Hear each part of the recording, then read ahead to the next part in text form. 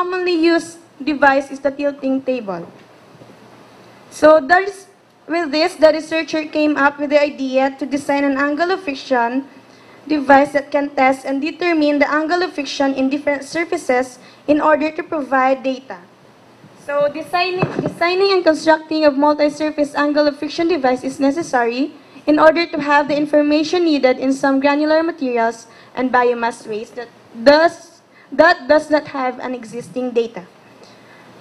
To prepare the students for the actual application of this property in the future, this is studied in school as one of the laboratory activities. Therefore, this study aims to give students a laboratory device that would allow them to test and determine the different angle of friction of the common granular materials and biomass waste available in the area at different material surfaces.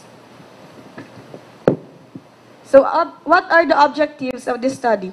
So, the general objective of the study is to design, construct, and test the multi-surface angle of friction device. Specifically, it aims to determine the angle of friction of the different granular materials at different material surfaces and to determine the angle of friction of the different biomass waste at different material surfaces. So, significance of the study.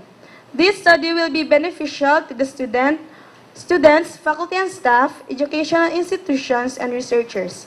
For the students were the ultimate beneficiary of this study.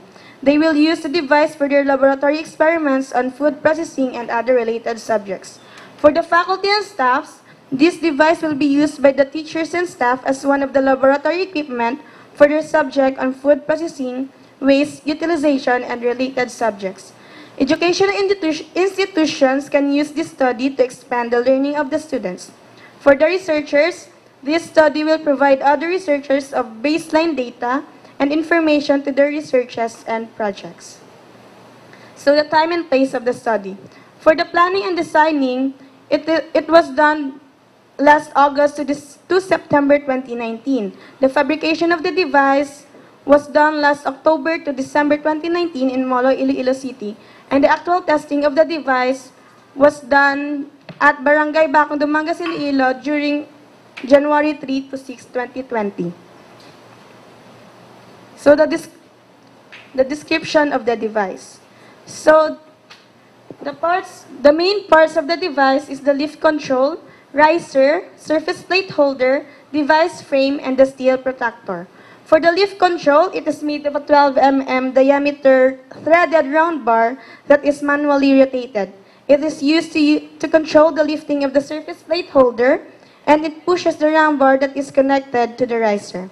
So the riser is bolted in the round bar and welded at the back of the surface plate holder. It is responsible for the lifting of the surface plate holder. So the surface plate holder is made up of mild steel where the multi-surface is attached. The steel protector serves as a measuring device for getting the angle of friction. And the device frame serves as structural framework that holds and supports other components of the device. It is made of angle bars and square tube bases. So for the principle of operation, the multi-surface angle of friction device is used to measure the angle of friction. The operation of this device starts by ensuring that the plate is in horizontal position or in 0-degree position. Then, the granular materials and biomass waste is put at the top center of the plate, and the lift control is manually rotated clockwise, pushing the round bar connected to the riser to lift the surface plate holder. It is on the surface plate holder where the different surfaces was attached.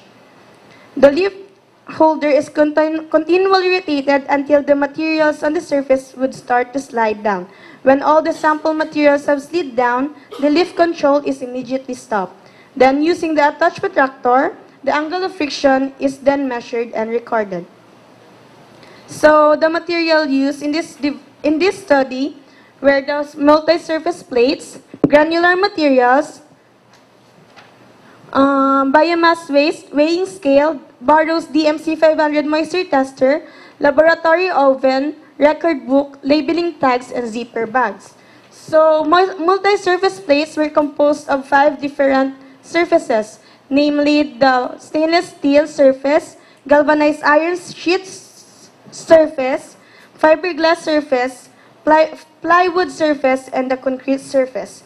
So the granular materials is composed of corn, paddy rice, peanuts, soybean, green peas, and mung bean. So the biomass waste used were coconut husk, rice hull, corn cobs, and bagasse. So the weighing scale is used to measure the weight of the granular materials and biomass waste. Barrow's DMC 500 moisture tester was used to determine the moisture content of the granular materials. The laboratory oven was used to determine the moisture content of the biomass waste. The record book was used to record all the gathered data. The labeling tags used to label the samples for the testing of the device, and the zipper bags was used to store the samples. So, in the preparation of the samples, the granular materials used in the testing were obtained from Iloilo Central Market, and the biomass waste were obtained from Dumangas, Iloilo. So, actual testing of the device. So, before the testing, 100 grams of each granular materials and biomass waste were weighed in order to have a precise data. To test the device developed, it was performed for the 6 agricultural crops and 4 biomass waste. It was tested in 5 different structural surfaces, and each surfaces underwent 5 trials. So for the determination of the moisture content, after the testing, moisture content was determined using the Barrow's DMC 500 moisture tester in granular materials, and by oven dry method, the biomass waste were subjected to 24-hour oven drying at 103 degrees Celsius. So this is the figures shows the actual testing of the device. Results. So this table presents the angle of friction of different granular materials on different surfaces.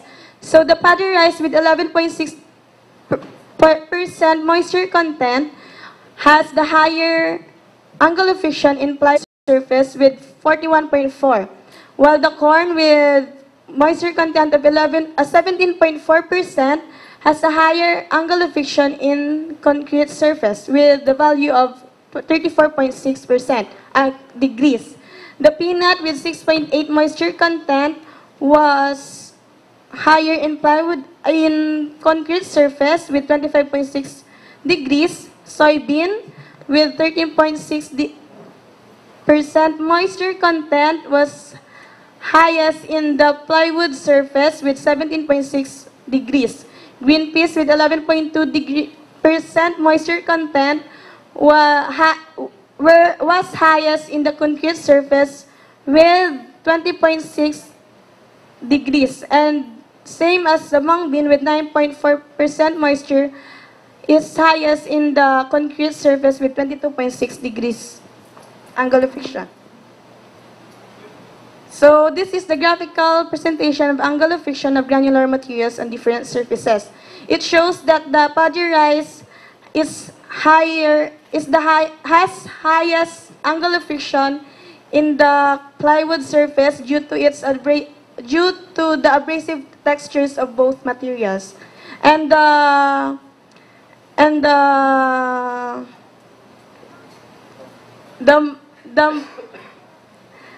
mung bean, soybean, green peas, and that tree has lowest angle of friction because of its round texture and smooth texture, round shape and smooth texture rather.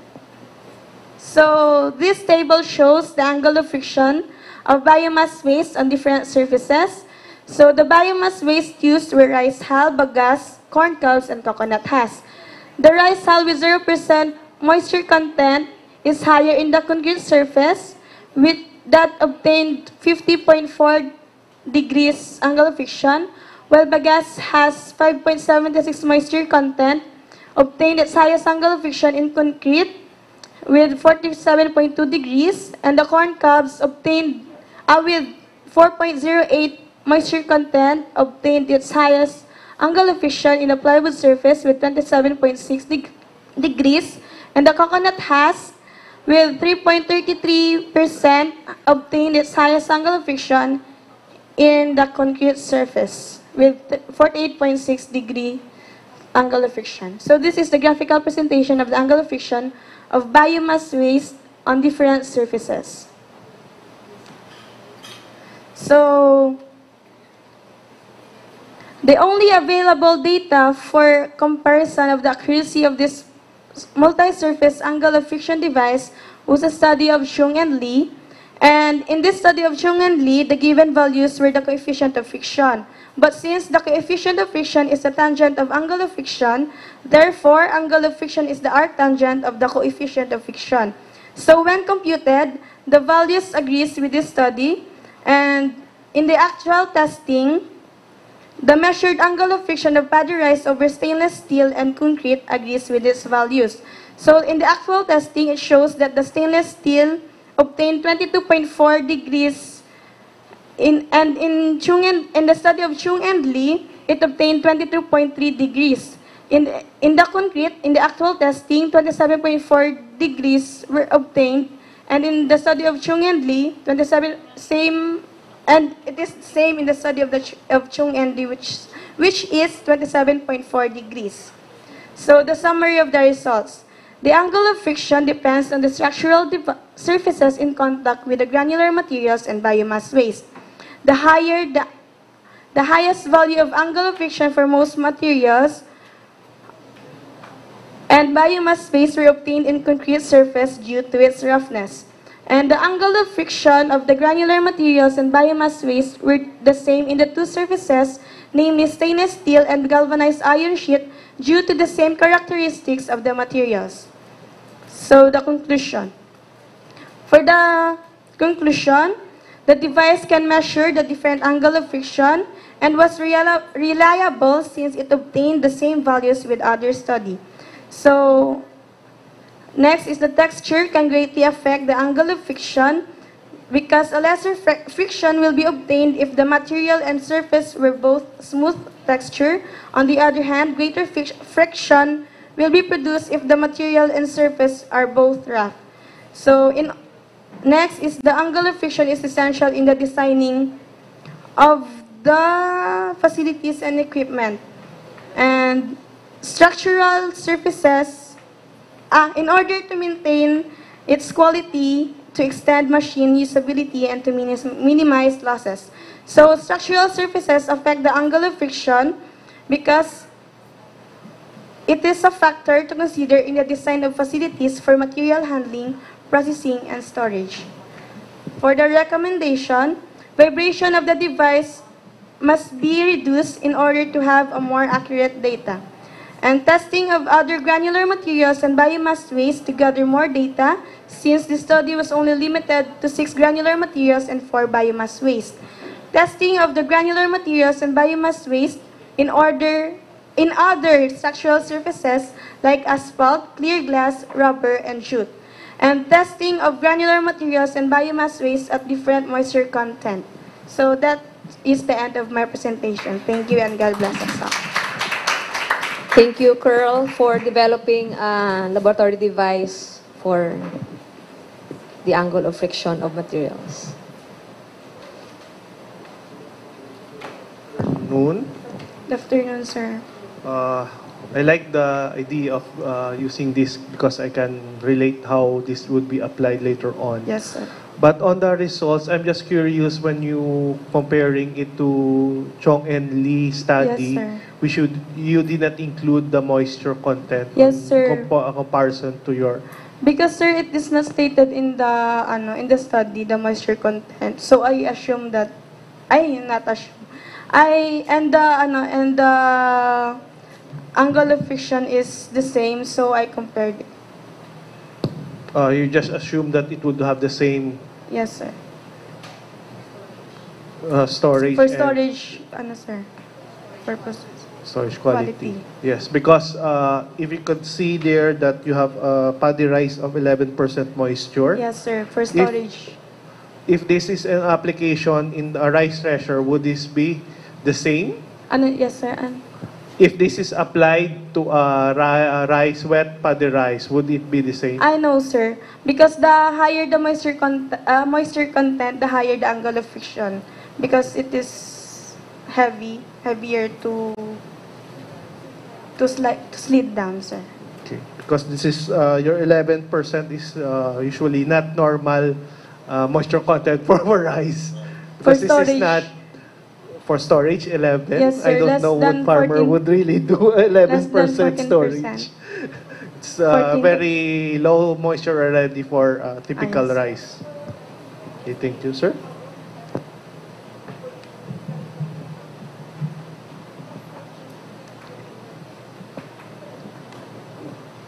A while ago, I think the one who presented a study on the Oyster shell. oyster shell, no, Yes, sir. have the problem of getting all of the powder to slide Yes, sir. down. No. Which ones comes ahead? That study on oyster powder or your study? Her study, sir. That's why. Yes, sir. Had you have completed your study earlier, she could have used I agree. your findings as input to her design. Yes, Right, sir. no? So, even with other machines, right? I think the practical application of the study is on the discharge chute. And hoppers. Oh, okay. Or maybe you can also use this in the design of ano kaya natin isang sa San Carlos? Ang gravity solid Separator. waste what? Ang, ano ganina? Conveyor. Conveyor, right? Yes, sir. The gravity conveyor. So you don't need For anymore waste. to have a machine to convey the solid waste, but given this, they can use, they can make and check up to what angle Yes, sir. they would have. Yes, sir.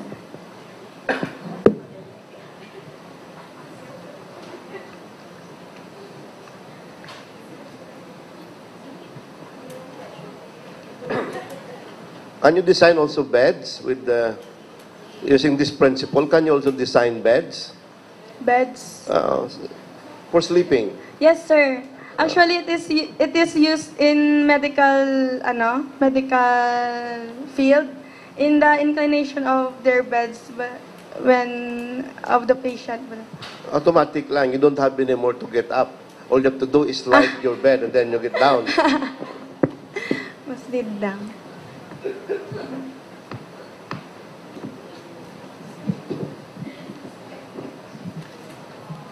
Okay. Okay na, sir? Sige. So, thank you, Thank Curl. you. And congratulations also. So, let's proceed to the 10th presenter. Her study is entitled Design, Fabrication, and Evaluation of a Prototype Multi-Commodity Food Smoker by Jasmine Iliana Gallego.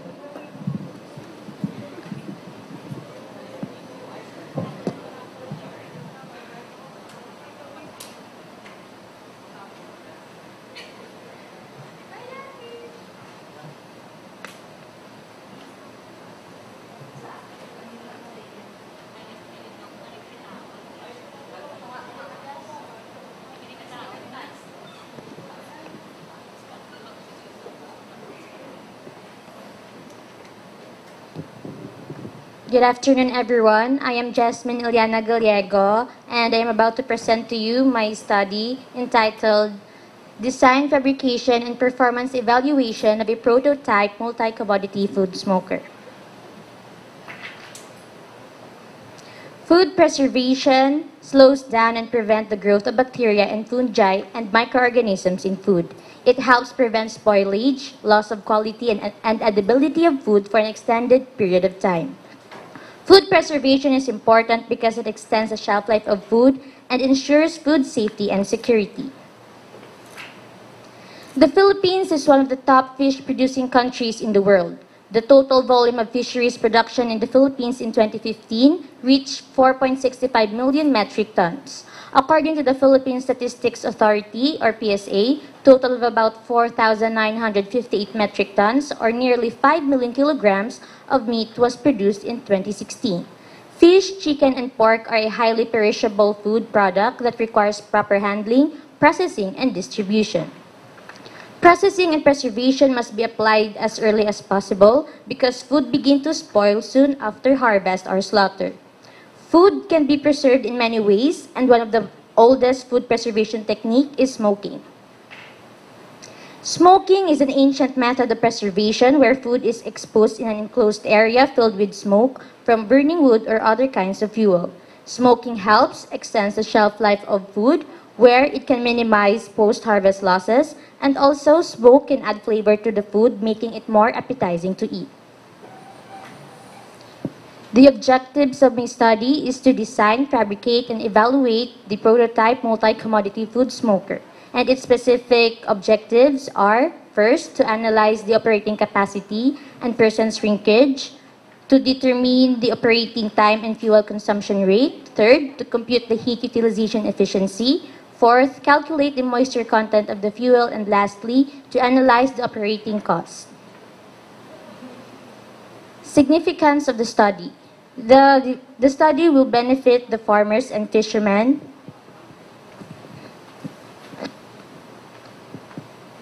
This will help them to preserve and store their catch when their harvest is abundant, and it may be also their source of income. For the community, this will also preserve their food during oversupply of resources, and for the students, this will help them gain knowledge and information about the benefits of the device and how it is operated. For the researchers, it can be their basis for their future researches, and the study can be further developed and improved. Time and place of the study. The planning and designing stage was done from April to May 2019, and the fabrication of the machine was done from June to July 2019 in Molo, Iloilo City, and the machine pre-testing was done last August 2019 at Appropriate Technology Center, Central Philippine University, and the final performance evaluation was done last October 29, 2019 to November 12, 2019 at the Appropriate Technology Center, Central Philippine University. Description of the machine. The machine is composed of the following parts. The main frame serves as the framework of the food smoker. The smoking chamber is where the smoking process takes place. The door with the sight glass used to monitor the product easily. Removable furnace is the source of the heat and smoke. Air regulator is used to supply air to the furnace, and the chimney is provided to let the exhaust smoke leave the smoking chamber. And the smoking regulator is a sliding cover to regulate the smoke leaving the chimney. The removable racks, composed of 2 layers where the samples are placed. Perforated sheet is used to distribute heat and smoke equally to the smoking chamber, and that's all. Principle of operation. The fuel used in the operation is the combination of charcoal, cut coconut husk, and crushed sterilized coconut shell. The operation begins when the ignited charcoal and drained coconut husk and sterilized coconut shell were fed at the furnace and smoke started to build up. The machine is then preheated to its desired temperature before loading the samples, which were milkfish, chicken breast, and pork chop. The heat and smoke from the furnace slowly cook the meat inside the smoking chamber. A chimney is provided to let the exhaust smoke leave the smoking chamber, and a smoke regulator to regulate the smoke coming out of the chimney.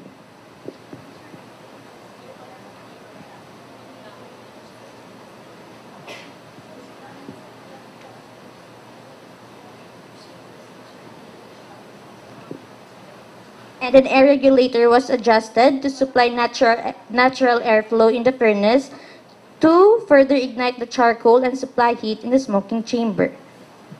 The heat in the furnace was sustained by adding coconut husk and sterilized coconut shell, especially if little amount was left in the first feeding of fuel, to further supply smoke in the smoking chamber until the samples were cooked to its desired color. Materials used were the weighing scales, digital timer, vernier caliper, knife, claw hammer, thermostat, zipper bag, oven, data sheet, and organoleptic questionnaires. Methodology: preparation of samples and fuels subjecting to smoking, organoleptic analysis, and laboratory analysis. Preparation of samples. The samples used were milkfish, chicken, breast, and pork chop. They are cut to uniform thickness. The milkfish was split into half, and the chicken and pork chop were cut. They are soaked to a brine solution for 46 hours, drained, then patted dry to lessen the moisture. They are weighed to determine the operating capacity. The fuel used is the combination of charcoal, coconut husk, and coconut shells. Coconut husks are uniformly cut, and the sterilized coconut shell were crushed for them to fit in the removable furnace. The cut coconut husk and crushed coconut shell were weighed before it was soaked separately in a pail of water for 1 to 3 hours. Then disinfected by submerging them in a boiling water for 10 to 15 minutes. And then, after draining, then drained for 1 hour. After draining, the coconut husk and coconut shell were weighed separately, and also the charcoal was weighed before igniting it to determine the fuel consumption rate of the machine. Subjecting to smoking. The samples were subjected to smoking where the temperature ranges from 60 to 90 degrees Celsius. Laboratory analysis. 200 grams of coconut husk and shell were collected in each trial and were subjected to 24 hours oven drying at 103 degrees Celsius to determine their moisture content. For the organoleptic analysis, smoke product was evaluated in terms of flavor, texture, odor, color, and general taste. Questionnaires were prepared and given to 10 random people, age ranging 19 to 52 years old, that were asked to taste the smoke product and rated it to 1 to 5, where 5 is the highest and 1 is the lowest. Performance evaluation. Machine underwent a total of 9 trials, 3 trials for each commodity, where the efficiency of the machine was based on its operating capacity, percent shrinkage of the samples, operating time, fuel consumption rate, and heat utilization efficiency. Machine was evaluated using biomass fuels that comprised of coconut husk, coconut shell, and charcoal. The machine was first preheated to 60 degrees Celsius before loading the samples. Samples were uniformly placed into removable racks to evenly distribute the heat and smoke, and in between the smoking operation, the racks are interchanged. The smoking process operates at 2 temperatures. First, 60 to 70 degrees Celsius, where to kill the microorganisms, 70 to 90 degrees Celsius to cook the samples. Cooking time for fish lasts for 1 hour, and for chicken and pork is 30 minutes. The samples were then tempered until the temperature of the smoking chamber reaches 50 degrees Celsius to further allow slow cooking and in order to lower its moisture. The final weight of the sample was then measured to determine its percent shrinkage.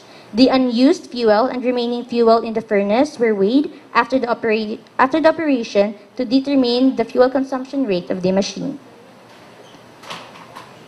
Results: the operating capacity and percent shrinkage. The operating capacity of the machine for milkfish is 0.990 kilogram per load. For chicken breast is 1.021. For pork chop is 0.851.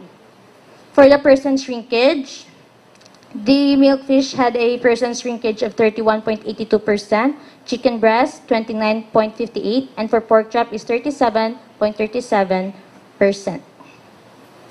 This is the graphical representation of the percent shrinkage, which shows that pork had the highest percent shrinkage due to its collagen content, where it denatures at 60 degrees Celsius that releases juices containing water. Operating time and fuel consumption rate. The operating time is composed of the preheating time, smoking time, and tempering time, which resulted to 1.99 hour for milkfish, 1.84 hour for chicken breast, and for pork chop is 1.66 hour. For the fuel consumption rate, for smoking milkfish is 0.61 kilogram per hour. For the chicken breast is 0.71 kilogram per hour, and the pork chop is 0.63 kilogram per hour. This is the graphical representation of the fuel consumption rate, where it shows that the chicken breast had the highest fuel consumption rate due to the ambient temperature, where the rise of heat, the temperature in the smoking chamber is lower. Heat utilization efficiency. The heat utilization efficiency was for smoking milkfish is 12.53%. For the chicken breast is 13.15%, and pork chop is 16 to 25%. For the moisture content of fuel, for coconut husk, the moisture content for smoking milkfish for coconut husk is 67.5%. For chicken breast is 72.5%, and pork chop is 72.5%. For coconut shell, it has a moisture content of 45%. For chicken breast is 48.34%, and for pork chop is 36.17%. Organoleptic test. Milkfish had an average score of 3.66%, chicken breast of 3.52%, and pork chop having an average of 4.31%. And these scores are above average, where it resulted that the product from the food smoker is acceptable.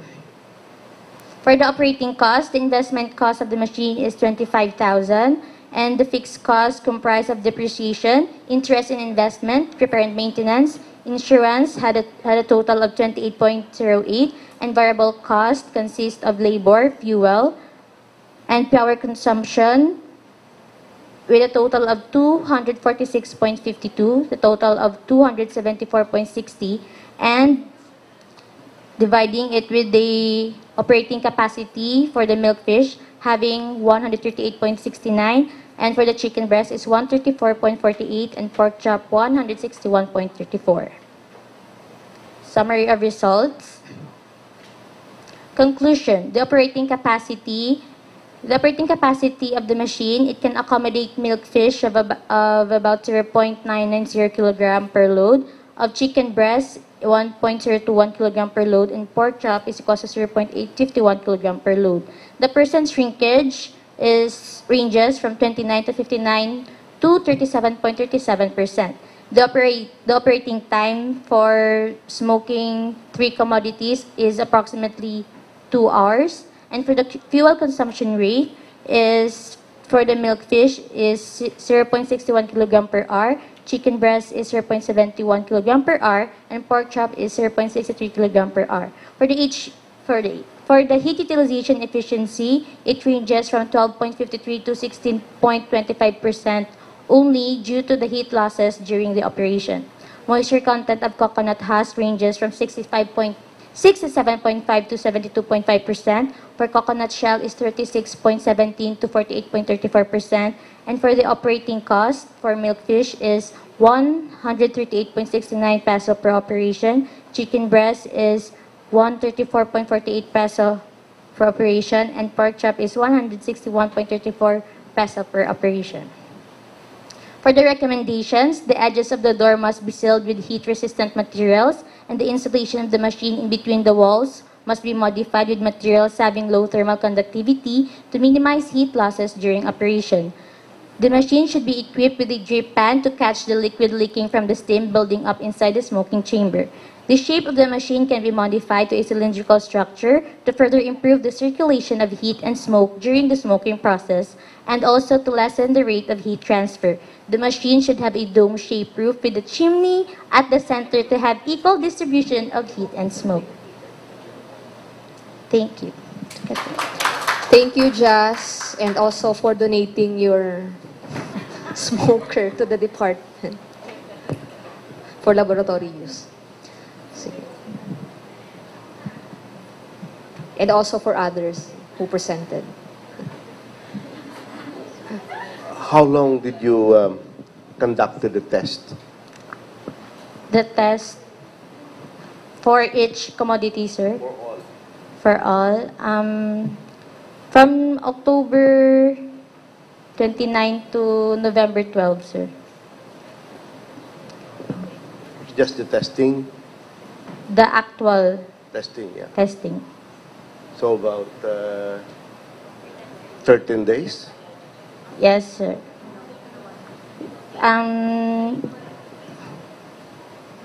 Yes, sir.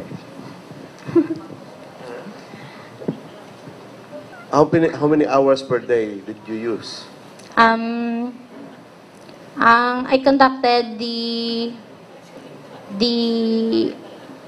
for the milkfish through 2 trials per day, and sometimes I conducted 3 trials per day, sir.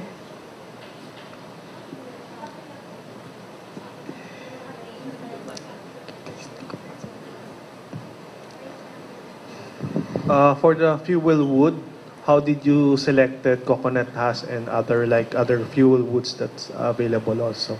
Have you tried other fuel woods No, sir. for other? Because I know that it would depend on the fuel wood for the flavor of the smokiness of the. Yes, sir. I used coconut husk and coconut shell because it is the available, and it can also be used as fuel because it has a high calorific value comparable to certain wood species.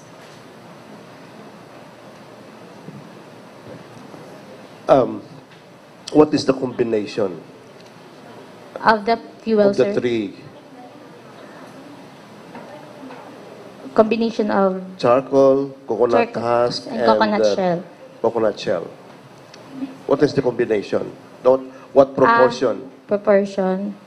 I don't have a combination, sir. I just only weigh the charcoal, and also weigh the coconut husk and coconut shell. So, I just get the average of the fuel consumed of yeah. How many kilograms of charcoal did you use? How many kilograms of 700 kilograms of charcoal, sir, and kilograms, 700 grams of charcoal. Then I weighed 750 grams of coconut shell and 250 grams of coconut husk. That's for all, That's per operation, for every trial. for every trial. So you said you don't know of the proportion. That's your proportion, Yes, sir. right? I just thought that maybe you just pick, grab a number of charcoal pieces of. So it has to be precise. In other words, you did some precise measurement. Yes, sir. Yes. Okay. And then you mix it. Sir. Yes, sir.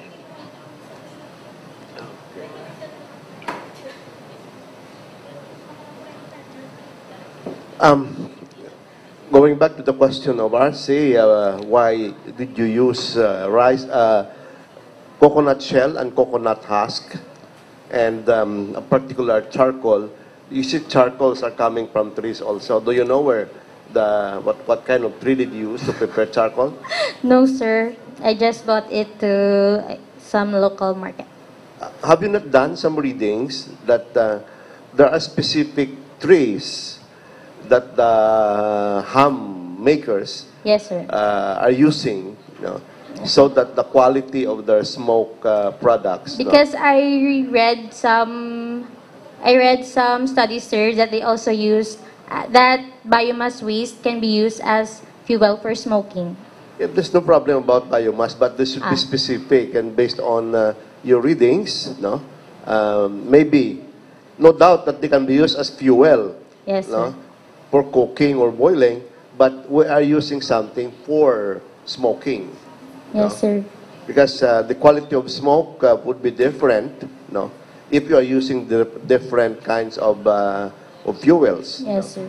Basta kung mas manami itong butangan mo to, for example, marijuana, ang imong para nami ang sulod niya nga smoke, basta mo nang recommended. Tingin mo yan, nagpalagpat ka lang yan, maski Katungod nga pwede siyang fuel, no? Pwede na siya magamit as smoking, as flavoring materials for your smoke product. Yes, sir. Alam mo, example, bayabas, pala. Gumanang labanan, ginapabutang, ginagamit nila mo. Bayabas, Yaka cherries. guava. No? Okay.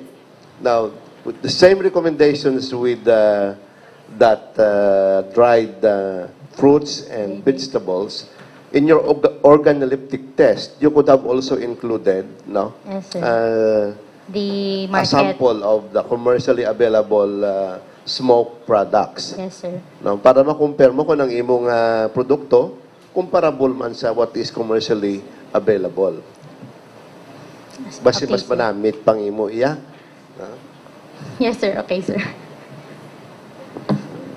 And also, na-observe nyo ang shelf life?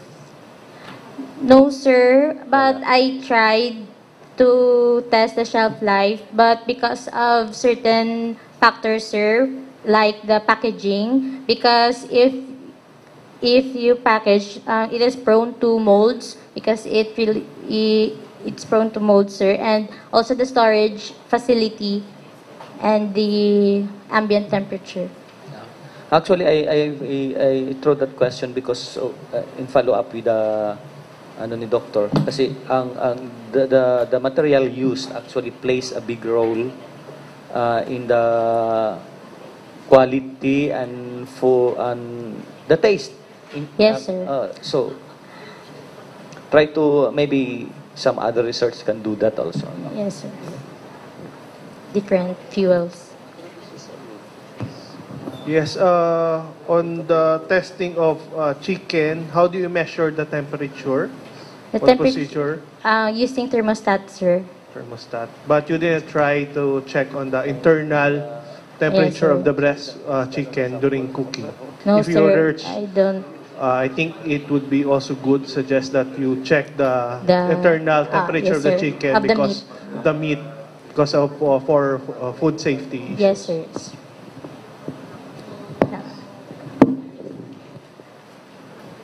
Yasmin, you recommended the use of a drip pan Yes, sir. to catch the liquid leaking, the drippings actually. Yes, sir. But you know, if you'll include a drip pan, it will affect the circulation of the smoke. Yes, sir. No? So you solve the problem of dripping, but you likewise create the problem of circulation of smoke. Di mo Yes. ibutang ang drip, ang kwan mo, ang imong drip pan Below the rack, sir. for each rack. So, kung No, for below lang, sir. Of all the racks, sir. sa dalom-dalom gid. Sir. Yes, Yes, sir. Gin-deprive mo sang smoke ang sa bottom rack. Yes, sir. Di ba? So maybe ang quality sa dalom tong rack, no, Okay, would be different from the rest of the racks if you have several racks. Yes, sir. So amo nang problema. I'll change the recommendation. I don't know. Basta may ano ka, may procedure ka, no? Maybe the dripping tray can be used, no? At the end of Below, bottom. but there should be still a space to allow smoke to Yes. circulate above Yes, the sir. dripping pan. The side, sir. So hindi sa masyado kadikit sa imong rack. Yes, sir. So in your tray, you just consider the flat. Yes, sir. You never. Hang. No. What I mean is, yeah, maybe it's a hanger type, Yes. but yours is a flat rack. But you did not consider the angle of inclination or something. No, sir. No.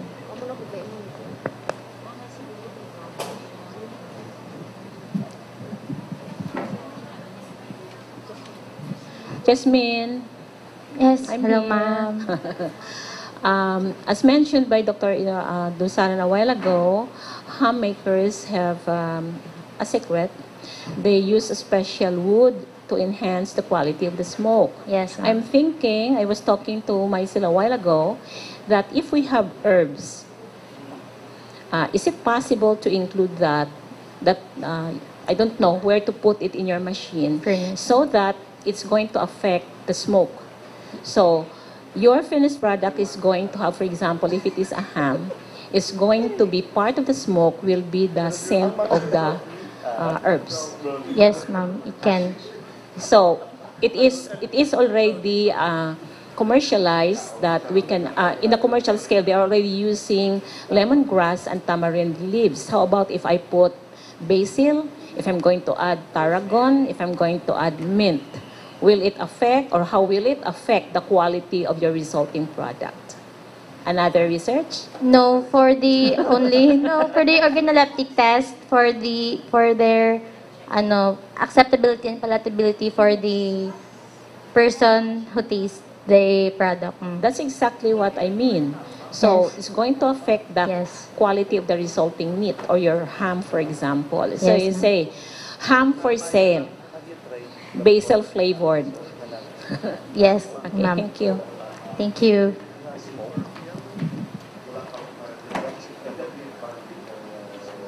Question pa? Wala na? Sige. So, thank you, Jazz. Ay, sorry. There's one last Here, question. ma'am. Actually, it's not a question but rather a suggestion as suggested. Ako lang naging spokesperson ni Chef Hisuan.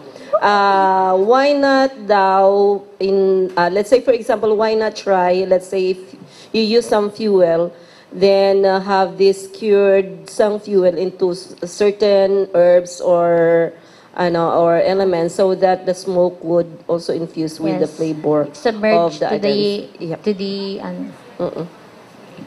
So for other procedures, maybe that would serve as a challenge to other colleges because of course, the machine is with us at the center. So maybe other courses like CHM or even ANSI in their processing subject could go into ingredients. O si Sir Mans, nako na ang in charge dira kag si Ma'am here. Okay, so thank you, Jazz. And Thank you, ma'am. again, congratulations. So from food smoking, no? Ano pa to, Hagina? Dehydration, we proceed to drying. So let's have the 11th presenter. Her study is about the design, fabrication, and performance testing of a mobile paddy dryer. So this is a unique design, no? Unlike the commonly available flatbed dryer found in communities. So let's have Nestle Arcos.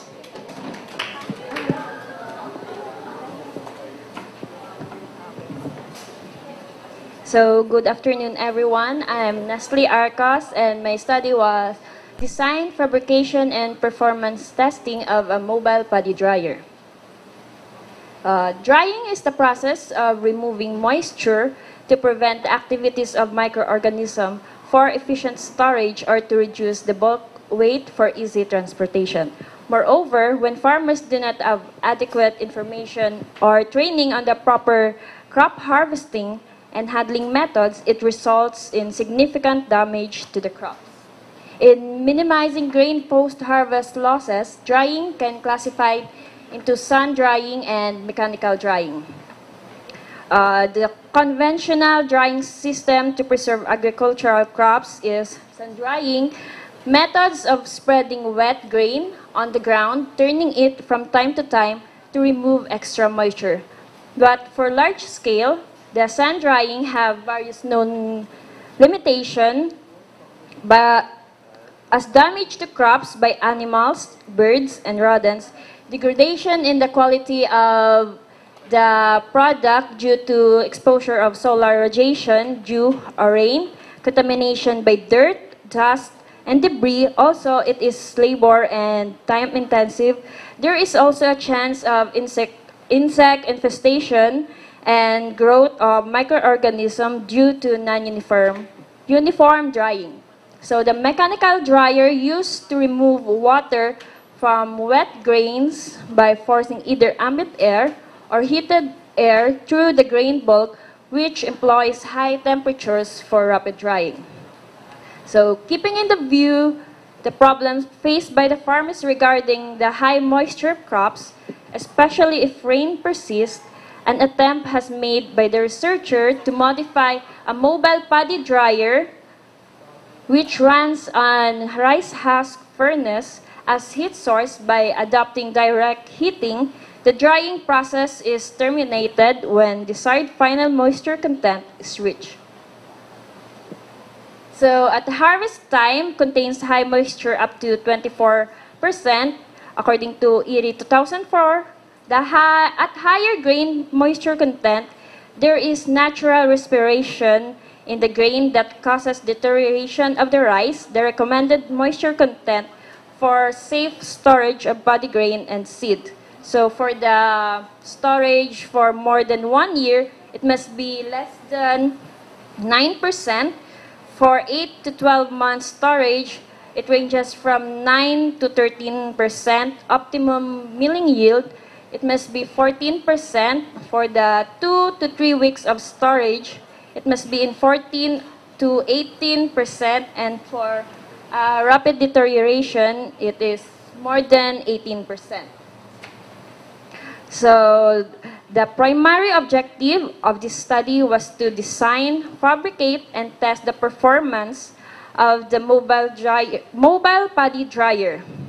Next is to develop low-cost mobile paddy dryer, determine the rice husk consumption rate, evaluate the performance, the final weight, operating time, drying capacity, grain temperature, moisture content, and moisture content reduction per hour. And also analyze the heating system efficiency, heat utilization, drying efficiency, and the operating cost. So the study is significant to the rice farmers, government agencies, students, and faculty research, educational institution, and community. For the rice farmer, it can be used to help the farmer dry their paddy that requires less operating time and easy to operate. It is most advantageous for farmers to use the mobile paddy dryer if in rainy season. It will only utilize rice husk as a fuel. For the government agencies, it will be a viable tool in the mechanization and development of the rice production on the country. For the students and faculty researcher, it can provide information and result that can be used and applied in an effort to help the student to understand the principles of operation of dryer systems specific to rice. This can be used as reference for future researches. For the educational institution, can be subject for evaluation for further enhancement and development. And lastly, for the community, the development of mobile paddy dryer can be utilized for accessible to all the people.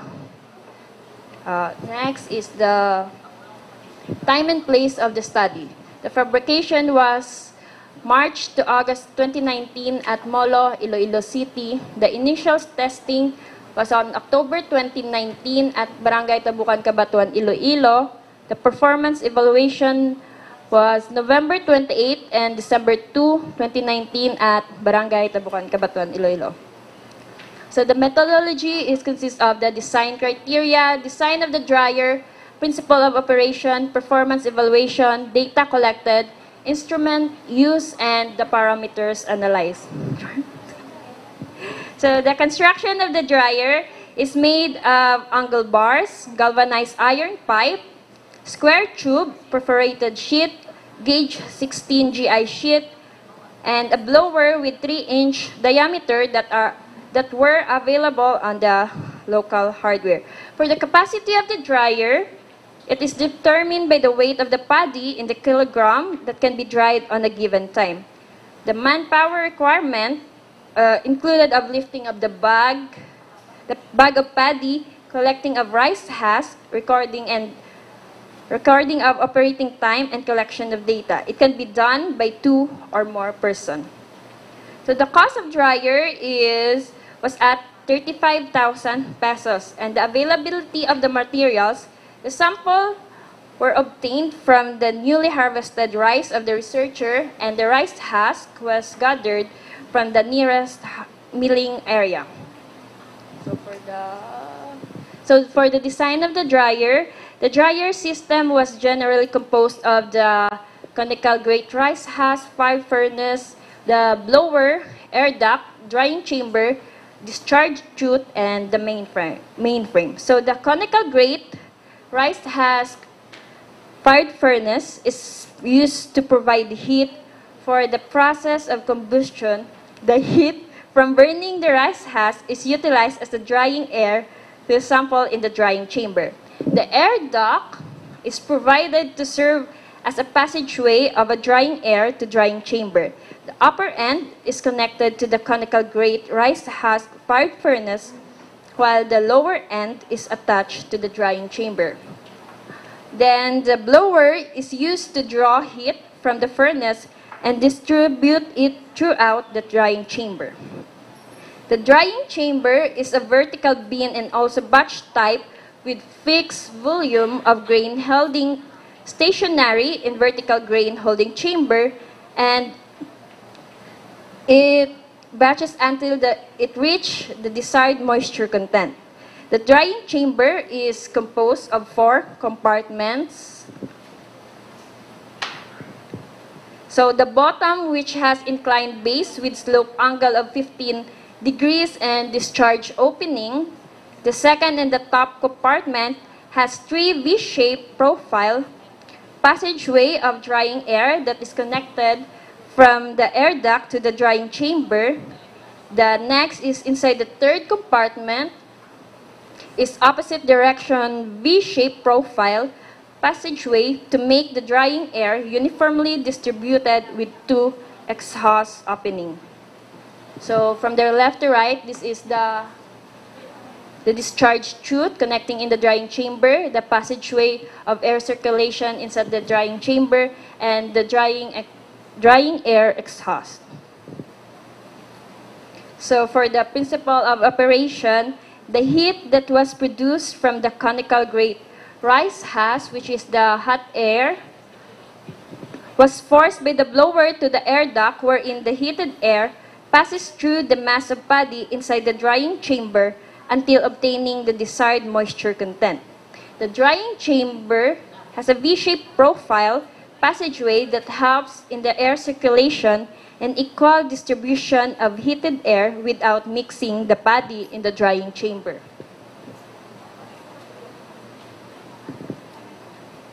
Next, for the performance evaluation, the loading of paddy in the drying chamber and the final setup of the mobile paddy dryer used in the performance evaluation.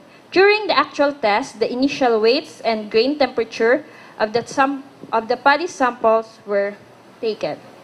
In every 30-minute interval, the data gathered until obtaining the desired moisture content and were based on the recommendation of Philippine Agricultural Engineering Standard or PAES. So the instrument used was weighing scale, Varro's DMC 500 digital moisture tester, sling psychrometer, noise level meter, thermostat, Canon AD7864, the pressure gauge, the digital timer, digital camera, and the record sheet. So the parameters analyzed was the drying capacity, final weight of test materials, moisture content reduction, heating system efficiency, heat utilization, and the drying efficiency.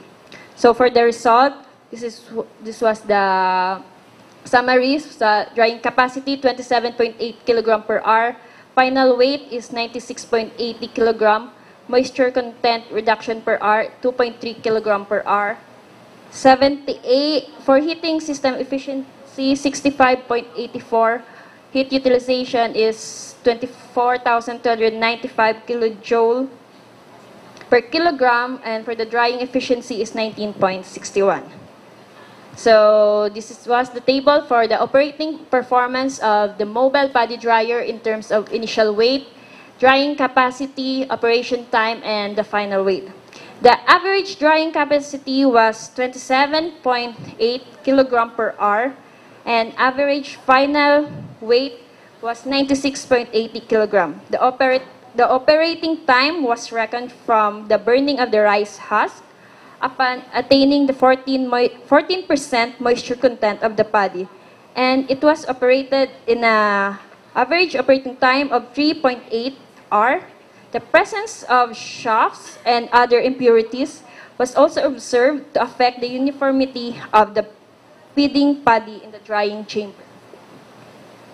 So next is the performance of the mobile paddy dryers in terms of the drying air temperature, grain temperature before and after heating, initial moisture content, final moisture content, and moisture reduction per hour. So it was observed that the higher the drying air temperature is proportionally increasing with grain temperature and inversely decreasing with moisture content.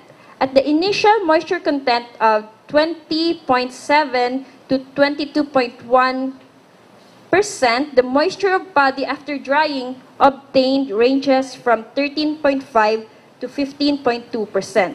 The higher moisture reduction per hour of paddy in the dryer can be attributed to the drying process, which combines the high temperature conduction heating and forced drying air from the blower. So next is the graph representation of the moisture content versus the time. For trial 1, the moisture content on the top and the middle portion were inversely decreasing as time increases. The bottom moisture content in the first 60 minutes increases due to the moisture that was transferred from the top and middle portion. It was visible in the exhaust opening of the drying chamber. For the trial 2, the top and bottom moisture content were inversely decreasing as time increases. Also, the middle moisture content was increasing in the first 90 minutes due to the insufficient drying air and the moisture from the top portion transferred to middle, but eventually, as time increased, the moisture also decreased. So for the last trial, which is the trial 3, the middle moisture content was hard to lower down due to the moisture content in the top was high and it was all transferred to the middle. The top and bottom moisture content decreased as the time increased. So for the rice husk consumption rate of the mobile paddy dryer, the rice husk fuel consumption rate of conical grate rice husk fire furnace in heating the dryer chamber shown in the table, and average rice husk consumed is 25.61 kilogram. For the milling quality of the mobile paddy dryer, the paddy dried using mobile paddy dryer has an average milling recovery of 64.7% and head rice recovery of 58%. The not uniformly distribution of drying air, different moisture content after every turns, and over-drying of the sample in the test were the factors that caused unsatisfactory quality of the milled rice. Lastly, the heating system efficiency, heat utilization, and drying efficiency of mobile paddy dryer. Heating system efficiency was computed to have an average of 65.84%. The average heat utilization was 24,295 kilojoule per kilogram. Based on the result presented, the dryer has an average drying efficiency of 19.61%. This implies that the dryer utilized only as much as 19.61% of heat available from rice husk in removing moisture from the paddy. Since the dryer employs high temperature conduction drying process, a lower drying efficiency for the dryer was expected. The results obtained were basically at the range of those vertical airflow batch dryer. So the operating cost was 1.61 pesos per kilogram. So conclusion, the dryer is mobile and low cost. The dryer has an average drying capacity of 27.8 kilogram and can dry paddy at an average operating time of 3.8, reducing the moisture content of the grains from 22.1 to 13.5. The mobile paddy dryer has an average rice husk consumption rate of 25.61 kilogram per hour. The heating system efficiency in heat utilization was computed to be 65.84 and 24 1,295 kilojoules per kilogram. The mobile paddy dryer has efficiency of 19.61, and the results obtained were basically at the range of those vertical airflow batch dryer. The dryer can be fabricated at cost of 35,000, and the dryer entails an operating cost of 1.61 pesos for every kilogram of paddy to be dried. So for the recommendation, the drying chamber is highly recommended to be cylindrical in order to reduce losses and accumulation of the paddy on the edges. The air duct can be designed as galvanized iron pipe to reduce heat losses. The airflow geometry can be designed to a new geometry that can increase the drying uniformity. The sharp edges and projecting materials must be eliminated to keep away from accidents and safe operation, especially in the discharge chute. An ash pan can be provided for easy collection of the carbonized rice husk, and the inclination of the base of the drying chamber can be increased up to 36.5 degrees standard angle for friction of the rice. So thank you. That was all my presentation. Thank you, Weng. So, let's wait for the questions from our... So, we have Sir Arce. Yes, good afternoon. Good I like afternoon, the sir. idea of having a mobile rice dryer even in my farm, because I'm a rice farmer also. Yes, And there's only one question, because you relate your drying to milling, Yes, sir. recovery, and head rice. How did you, again, refer that to, how did you relate that to the to the drying process? So I get, sir, the 500 grams for every trial. Randomly get 500 grams. Then I milled it. Then I manually count the head rice. So for the milling recovery, the head rice recovery was the 3/4 of the milled rice. The milling recovery, I count the broken rice and the paddy that was the milled rice and the head rice recovery was 3/4, and the broken rice, I count the broken rice percent, then minus in the milled rice of the paddy. Did you account also the rice variety that you're milling and drying? No, sir. Because I think it would also, rice variety depends on their milling recovery. Yes, Would sir. depend on the rice variety. Have you documented also what rice variety did you dry?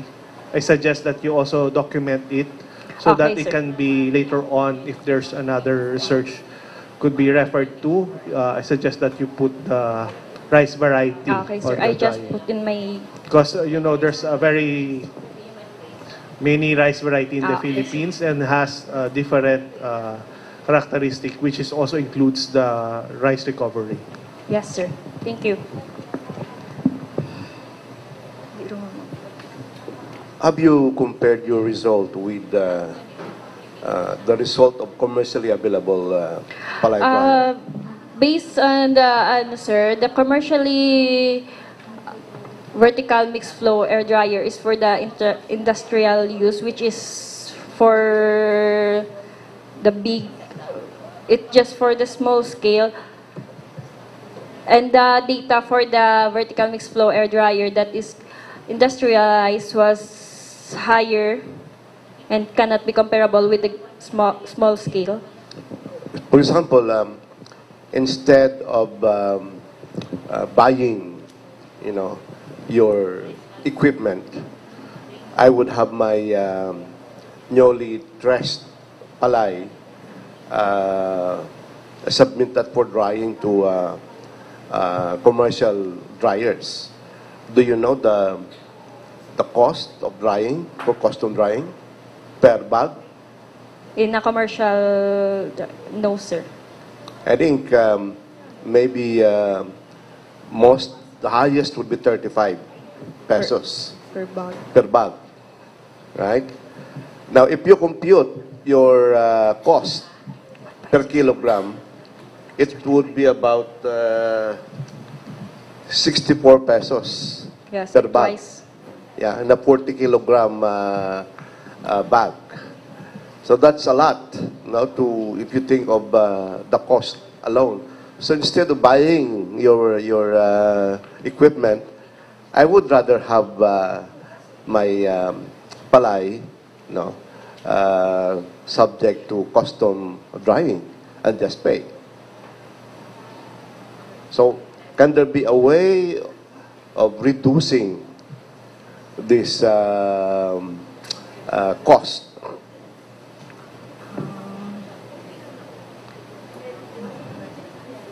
Maybe the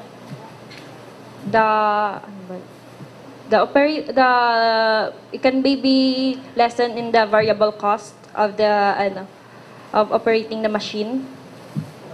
There would be other factors, but maybe one factor that you have also to consider other than the cost is the capacity of your machine. The bigger the capacity, the dilution of your cost Yes, sir. would be likewise affected. So I think this is one factor, right? The mobile paddy dryer, sir, can be constructed. It can be constructed another compartments and to be added vertically upward. Precisely. Given the fact also Yes, that sir. there's an excess heat produced Yes, sir. from the fornase. So this would allow maybe another layer to increase the capacity and consequently reduce the cost of milling or other Yes, sir. drying. No? Yes, sir. So if you notice right now, the cost, I mean the amount of fuel that you'll be using is basically the same amount of palay that you'll be drying. Yes, sir. It's a 1:1 ratio, right? Because you have about 27 kilograms of palay and you have 25 kilograms of rice hull per hour, right? Yes, So sir. it's like a 1:1. If you are going to to dry 100 bags of palay, more or less, you have to have around also 100 bags of rice hull ready. Right? Yes, sir. For the purpose of project study, I only made 4 compartments so that I can get the performance evaluation and if the mobile paddy dryer was significant for drying the paddy until obtaining a 14% moisture content. But based on your data, you can make some configuration on how you can reduce the cost, by increasing I can recommend the to capacity. put Yeah. another compartment. Yeah. So that can be a part of your recommendation. Thank you, sir. Follow-up recommendation also. Yes, sir. Also, how much is the capacity right now of that compartment per day in kilos? It is 27.8 kilogram per hour. It is But for the whole capacity means how many kilos can we put paddy rice there? in 135 kilogram of paddy rice. Yes. Therefore, if I am 1 hectare and producing 3 tons, how many compartment do I need? There should be also be checked because if you're selling it to a farmer, you should Yes, sir. also check that if he's producing 1 hectare, would it be Add some compartment. valuable for him to buy that if you have produced 3 tons of paddy rice? Yes, sir. Noted. Thank you.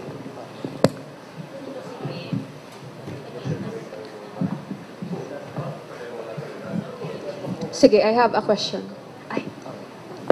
So, your design, of course, made use of a different Yes, ma'am. approach, right? The vertical flow. So, you think could you explain to us the practicality? No? Because you mentioned you only did the Pilatoka layer Just to... Four. But I'm sure there is a reason behind why you stuck to the pila to? 135 kilogram capacity. So if I am to adopt the technology, you think it's practical for a household user or even for a small scale farmer or for a small farmers association to adopt that kind of technology versus the prevalent flatbed dryers, being adopted by the many farmers right now? Yes, ma'am, because the mobile paddy dryer can be added some compartments. Then you will only utilize rice husks, and for operating time of 3.8 hours, it can dry the paddy. But for the flatbed dryer, others, because it is not uniformly distributed of the drying air, other turn the rice, the paddy rice. So in the mobile paddy dryer, without mixing the paddy, it cannot affect the uniformity of the drying air, but it must have a new geometry of V-shaped profile that is suitable for the drying capacity of more than tons. So in short, the highlight of your design is you're able to lower down the drying time. Yes, ma'am. Which is more or less how many % down compared to the actual?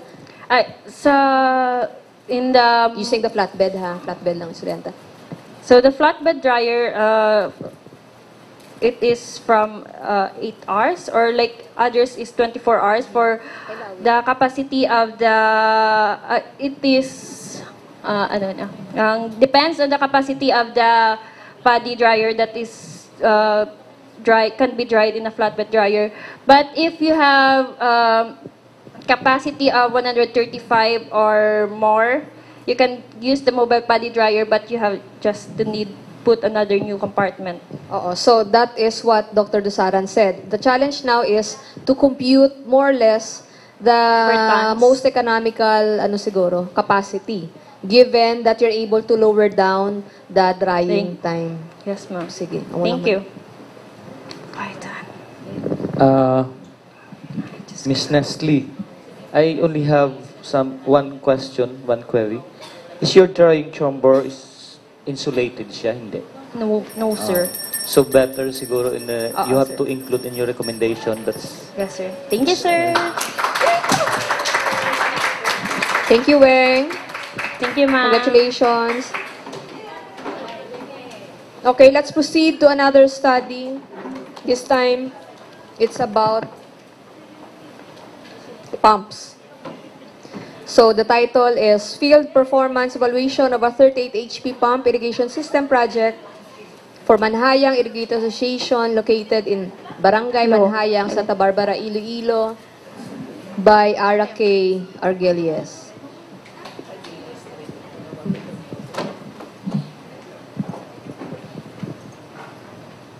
Selo.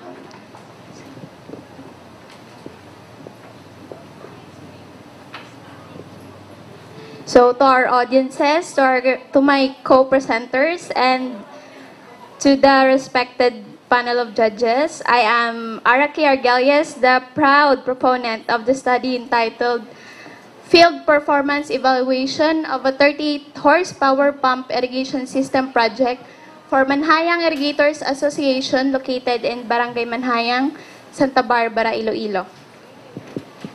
So for the introduction, so irrigation system. Different irrigation systems are widely used to help agricultural crop growth, maintain landscape, and reduce the effect of inadequate rainfall, among others. So to keep productivity high and stay competitive in the market, farmers need to focus on profitability, which includes energy optimization, and better use of water resources. So according to Bagdasarian 2013, about 35% to 60% of the supplied volume is wasted due to pipe leakages. So most of pipeline networks are exposed to mechanical stress and soil corrosion. And to achieve a high level of irrigation performance, it requires a well-designed, well-maintained, and well-managed water distribution system. So for this reason, it was proposed to evaluate the field performance of the 38 horsepower pump irrigation system installed for Manhayang Irrigators Association in Barangay Manhayang, Santa Barbara, Iloilo, to determine the current state of the irrigation project installed back in 2018. So the objectives of this study is, the general objective is to evaluate the field performance of the installed 38 horsepower pump irrigation system project in Barangay Manhayang, Santa Barbara, Iloilo. So the specific objectives, first is to analyze the pump performance curves to the actual field condition. Second is to determine and compute the volume flow rate, total dynamic head, and horsepower requirement of the system based on the plan and actual field condition. And lastly is to analyze the design of the irrigation system project by comparing the actual data collected and the information gathered from the plan. So, for the significance of the study, this study will be beneficial to the following. First is for the farmers. So, the use of 38 horsepower pump irrigation system can result to significant long-term cost savings, productivity increases in times of needs when there is no available water, thus would result to higher productivity. Second is to the environment. This pump system utilizes water resources effectively, and also to the community. The water will be utilized for their farm operations and household as supplemental water and other applications. And lastly is for the government agencies. The methodology in evaluating the installed pump system and the result of the evaluation would help agencies like the Department of Agriculture assess the operational quality of the installed project. So for the time and place of the study, the system was installed through the Department of Agriculture at Barangay Manhayang, Santa Barbara, Iloilo. As what I have said a while ago, it was installed last 2018. Next is pretesting of the system was conducted last October 2019. And during this phase, it was observed that the foot valve was detached from the system. The inlet structure was filled with the soil sediments due to the wooden plank was removed from the inlet structure, and also the starter key was not functioning. So pretesting was was done to ensure that every component parts of the system are functional. And lastly, the actual field performance evaluation of the study was conducted last November 30, 2019.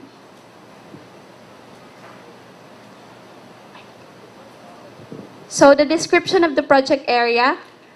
The 38 horsepower pump is used as supplemental water for both residential and farm sector. It is made up of inlet structure, the foot valve, PVC pipe, check valve, centrifugal pump, engine system, cooling tank, and line canal. So for the next slide, I will explain to you the purpose of each component.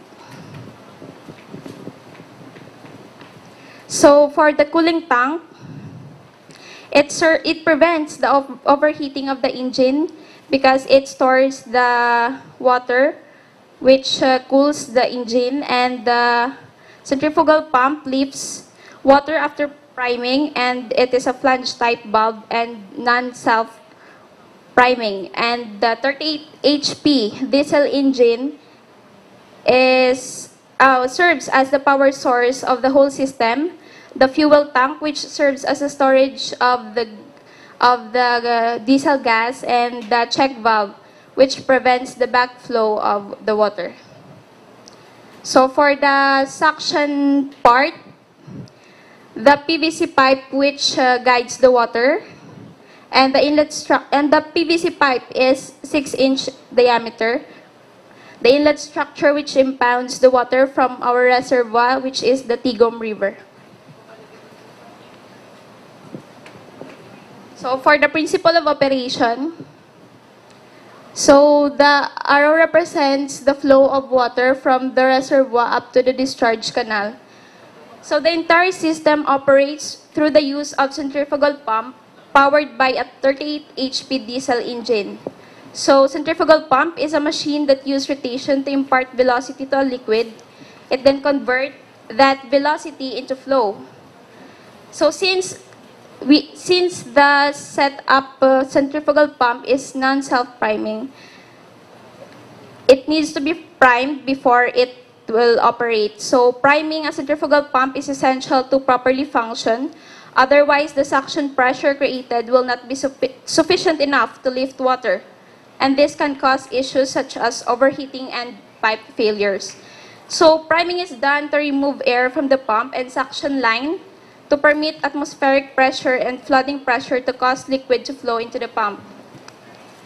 So the operation starts from turning on the engine, which provides power to the system, and the mechanical energy of the driving motor, which is the diesel engine, transforms the mechanical energy of the moving fluid. So the impounded water in the inlet structure suctioned by a foot valve and lifted up by a centrifugal pump to a specified elevation. Then the check valve set up next to the centrifugal pump will prevent the water from backflowing, and the fluid that is then delivered to the required distance using the pipes until it reaches the discharge area. So the performance evaluation, the project was evaluated in 3 trials at different RPM. So during the field performance evaluation, the speed of the shaft of the diesel engine expressed in revolution per minute was measured using a digital tachometer. So then the velocity of the water coming from the reservoir, which is the Tigom River, was determined using the float method. So the float method was done first by finding a straight portion of the canal at the distance from point A to point B, or the starting point and the end point of the float, was measured using a steel tape. So the time of the floating device in traveling from point A to point B was also measured, and the depth of water discharge and the dimension of the canal was also measured using a steel tape. So here are the instruments used during the performance evaluation. The ruler, the floater, which serves as the floating device, the steel tape, the timer, the marking pins, which serves as the marker of point A and point B, and the tachometer, which measures the speed of the shaft in revolution per minute. So here are the data collected. So first is the static discharge head. This refers to the vertical distance from the center line of the pump to the discharge water level. Next is the static suction lift. This refers to the vertical distance from the free suction water level to the center line of the pump. Next is the distance traveled by the floating device. This refers to the starting point and end point of the water flowing during the float method test, and the time. This refers to the time traveled by the floating device from point A to point B. And the area of the canal refers to the height and width of the rectangular canal, and the depth of water refers to the height of water from the bottom to the surface water, and the speed of the engine shaft refers to the operating speed of the shaft of the 38 horsepower diesel engine measured in revolution per minute. So for the results, as you can see, the table represents the discharge of water in gallons per minute and in liters per second. The upper portion was in liters per second, and the average and the bottom portion was in gallons per minute. During the conduct of the study, it was computed in liters per second, and then after which is converted into gallons per minute for me to be able to compare it to the data gathered from the municipality local government, which is the discharge is in gallons per minute. So, in 3 trials, the average for 1,650 RPM is 713.5 gallons per minute and 618.28. For 1,558 RPM, 579.11 for 1,425 RPM, 473.9 for 1,311 RPM, and lastly is for 462 for 1,290 RPM. So for the other parameters analyzed, the parameters are the total dynamic head, the water horsepower, the pump efficiency, and the brake horsepower, which will be used to compare to the data given from the project plan. So the total dynamic head was computed using the sum of ang static suction lift and the static dynamic head, also all the friction losses, and it resulted into 34.2 for 160 RPM, 1,558 for 17.08 for 1,558 RPM. For 1,425 RPM is 15.4 and 11.81 and 11.37 for 1,311 and 1,290 RPM respectively. So water horsepower was determined also using the formula, the discharge, and the total dynamic head over 76 for conversion. And it resulted into 20, 17.08, 15.40, 11.81, 11.37 for the different RPM respectively. And the pump efficiency was determined using pump performance curve criteria from the pump efficiency, yes, was from the EI series pump performance curve criteria, which is 67.5, 63.5, 59, 53%, and 51% respectively. So the brake horsepower was computed using water horsepower divided by the efficiency, which was from the graph, the pump performance curve, and the result shows 30, 28, 26, 22.30, 22.2 respectively. So this graph shows the relationship of the discharge and the different RPM.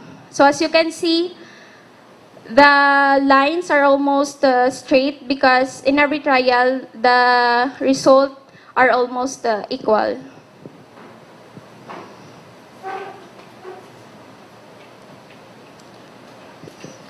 So to compare the theoretical data gathered and the actual performance of the pump, the operating speed of 1,750 RPM based on the data collected, and the actual, which is 1,650 RPM, the average discharge is 700 gallons per minute, while on the actual, which has only 1,650 RPM, has a 713.5 gallons per minute.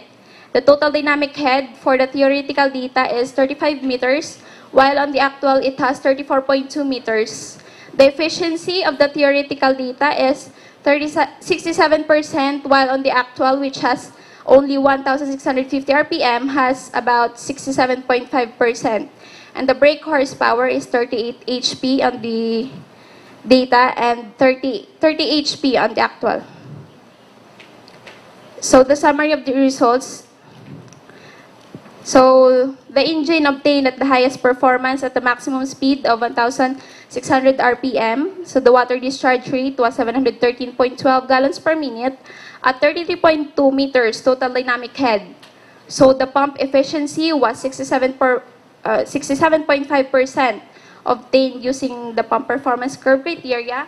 And the computed brake horsepower of the system was 30 HP. So in conclusion, the actual operating performance of the system satisfies the condition indicated in the project plan, which were 700 gallons per minute, discharge, 35 meters total dynamic head, and 67% pump efficiency at 1,750 RPM. So the existing 38 horsepower diesel engine that drives the centrifugal pump is more than the computed brake horsepower, which satisfies the given horsepower from the project plan.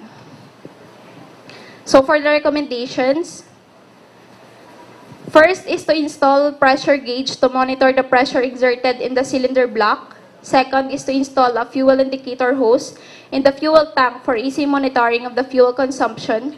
Third is to secure a flashboard of inlet structure during rainy season to prevent the entry of the soil, particles, or other foreign materials which may damage the system. Lastly is the proper maintenance of the pump irrigation system by the Manhayang Irrigators Association to extend the performance operation of the machine. And for the references. So, thank you. Thank you, R.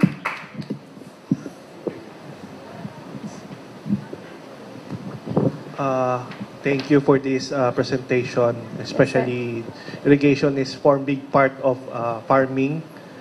And I just noticed that you never collected fuel consumption. Is that right? Yes, sir. I haven't collected the fuel consumption, sir. Since it's hard to monitor, sir, because the fuel tank, sir, is it has an irregular shape, so it's hard for me to perform even the deep method, sir, because the bottom of the tank is also irregular, sir, because they just fabricated it. Is that hindrance to get fuel? I think you can just pour in how much liter, full tank it, then put another afterwards. You Yes, don't sir. need to measure Yes, sir. the complex container of the machine, but also like just put how many liters there, the capacity, then run it, how many hours, then refuel it, then how much refuel have you gone? I also thought about that, sir, but I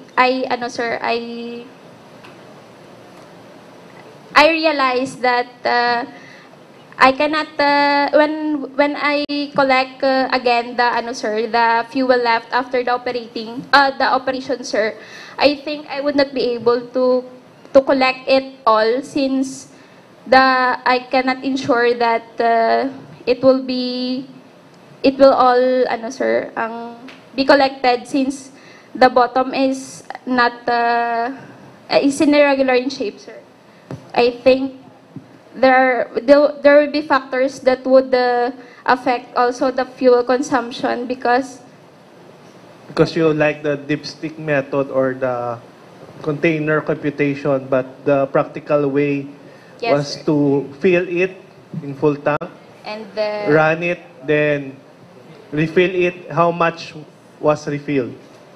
Then that's the fuel consumption. yes, sir, because I cannot full the tank, sir, because it has a large capacity, sir. How large? Yes. It's about 80 to 90 liters, sir. Okay. Because I think it's also valuable information, especially for the farmer groups. Yes, sir. Because if they would share the amount of fuel or how much is per liter or per gallon, cost of producing a gallon of water Sir. or Yes, a sir. liter would be really essential for them, comparing to recommending fuel gauge there. Because if you recommend the fuel gauge, then you're telling me that the shape is not cannot be measured, then Yes, sir. the fuel gauge would not be really a matter. But I think fuel next time, that would be really very important. The Yes, sir. efficiency in in the fuel costs. Thank Noted, you. sir. Thank you. Ms. Kay, in addition to what Sir is telling you, is because your study is field performance evaluation, so Yes, sir. we are expecting that the fuel efficiency was included in your Yes, sir. study.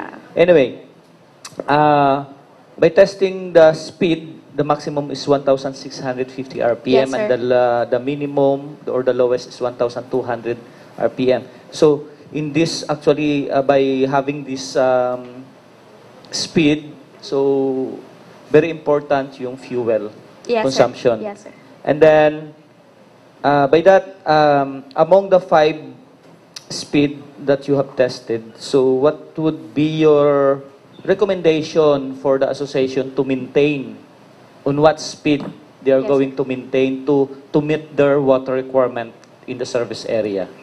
Yes, sir. Regarding on that, sir, I think they can use whatever speed they want, sir. But for me, if they use it on both residential and farm sector, sir, no, they can use it at 1,650 RPM because it can already discharge more than the discharge capacity on the given on the plan, sir. So you mean to say, in 1,650 RPM, the total service area can be accommodated already? I think so, sir, because I believe that the data given to me as 1,750 RPM in 700 gallons per minute has also consideration regarding the water requirement on Of the total area. service area. Yes, sir. Okay. Are you sure that the system is being used? Yes, sir. And I'm happy to share to you, and I'm proud to share also, sir, that the system... Just look at the video. Sir? Look at the video. Yes, There, sir. look at that. Sir? If the system is being used, you will not see those growth of plants or... Yes, sir. Because according to the Manhayang Irrigators Association, sir, after the installation of the project, sir, they were not able to use it. Every day. You see, not only maybe every day, but maybe for quite some time. Yes, sir. Because if But- they are using it, there will be no growth of those materials there. See, look at that. May nakatubo to, o sa may kanalo. Di ba? I think it depends on their association, sir. No. I mean, unobtrusively, you will know that something is used or not Yes, sir. used. Right? So that will make you doubt whether it is really being used by them or not. No? Now, I would agree that I think you should change your title. Based on Yes, the sir. data that you have presented, you simply evaluated the performance of the pump, Yes, sir. not the irrigation system. Okay, sir.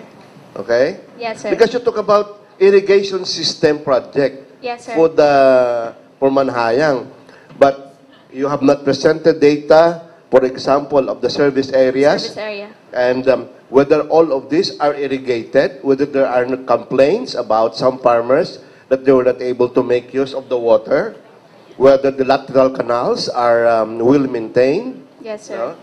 What is the operation of the irrigation system? Who is paying? What are the terms? Payment of the use. Yes, sir. Also, you have not made an assessment of the sufficiency of water from the source. If you do continuous pumping, will the source of water from the supply point be sufficient? Up to, for how long? Right? Yes, sir. So, those are some important information or data in trying to understand the operation of the whole system. Yes, sir. But given your data right now, I think you just be contented of the evaluation of the pump. Because Yes, sir. it's all about the pump, not the irrigation system. Okay, sir. I will change my title, sir. Thank you for the suggestion. I'm also confused because there's two system being used in your. I didn't get whether who's using the gallons per minute and the liters per minute. Who's using it? No, sir. When I conducted, sir, I get the data. I computed the data in liters per second, and I just converted it to gallons per minute, sir. And the reasoning for it? What's For the me to be reason? able to compare it to the given data in gallons per minute, sir. Who's That the... theoretical. Municipal local government, sir. Oh. The data was from the municipal local government. How the government is using a different metric system than the Philippine standard system. Ano nila yung sa residential system? Anong residential use nila? Ginagamit nila sa balay nila, sir. Ginagawa ito? It depends on, based on what I have interviewed, sir, the residents, some of them have the water from the irrigation system, sir, ang undergo filtration, I think. Yes. Sa balay nila? Yes, sir. Wow. But some, I think, for the minor purposes. Gusto mo ka muna tubig, ayan, magamit ka sa balay nila. O nako, sir, hindi.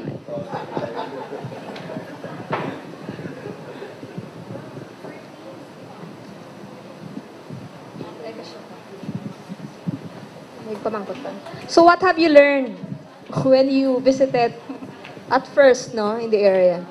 So what I have learned is that proper evaluation prior to installation is important also to know what are the problems occurred after the installation of the project, especially that these projects are the more important projects, especially on our agricultural sectors, ma'am. By the way, you mentioned supplemental source of water siya. Yes, sir. Is there a principal source of water? Sir, they just depend on sir, ang rain-fed. Rainfall. So, Rainfall. muna ilang principal source. Yes, sir. Ini That's why they supplemental lang. installed the large capacity irrigation system, sir. Okay. Abi ko ba si kung may niya irrigation, iniya supplemental lang ni siya. Yes, sir. Yes, sir. Okay. R, thank you. Thank you. Thank you for helping Manhayang Irrigators Association ma'am. in Santa Barbara. Welcome. At least nagdalaga na. Sige, let's proceed to the 13th presenter. Yes, because we visited the area and the foot valves were not working during that time. Damo leak. But I'm happy that Ara was able to serve through her study. Sige. So, the 13th presenter is Trina Evangelista, and the title of her study is Field Performance Evaluation of Yanmar AW7 TV Corn Combine Harvester.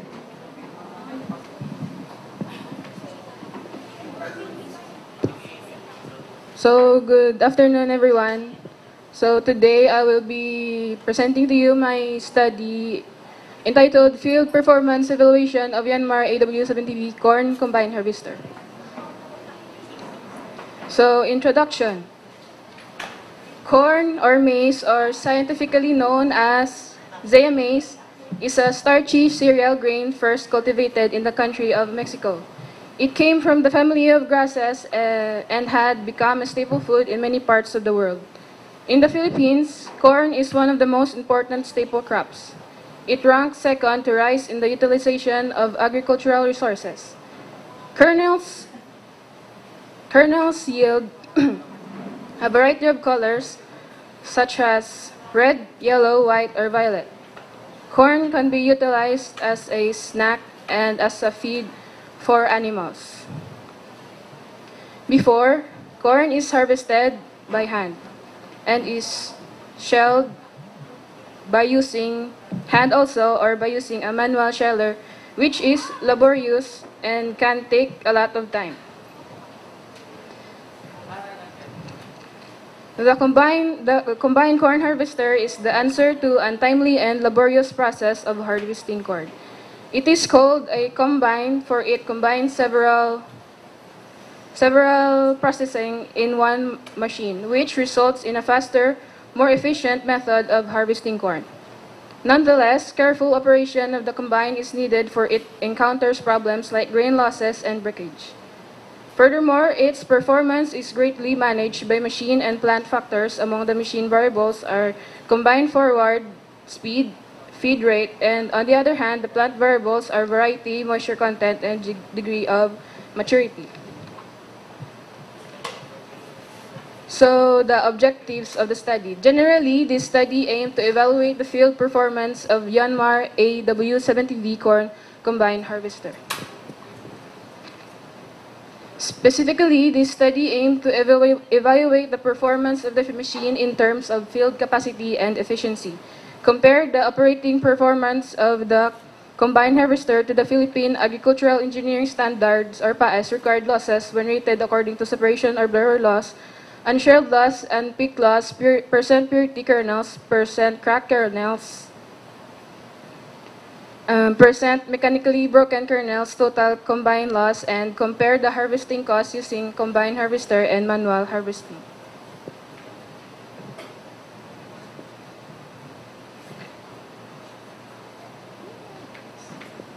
Significance of the study. So this study will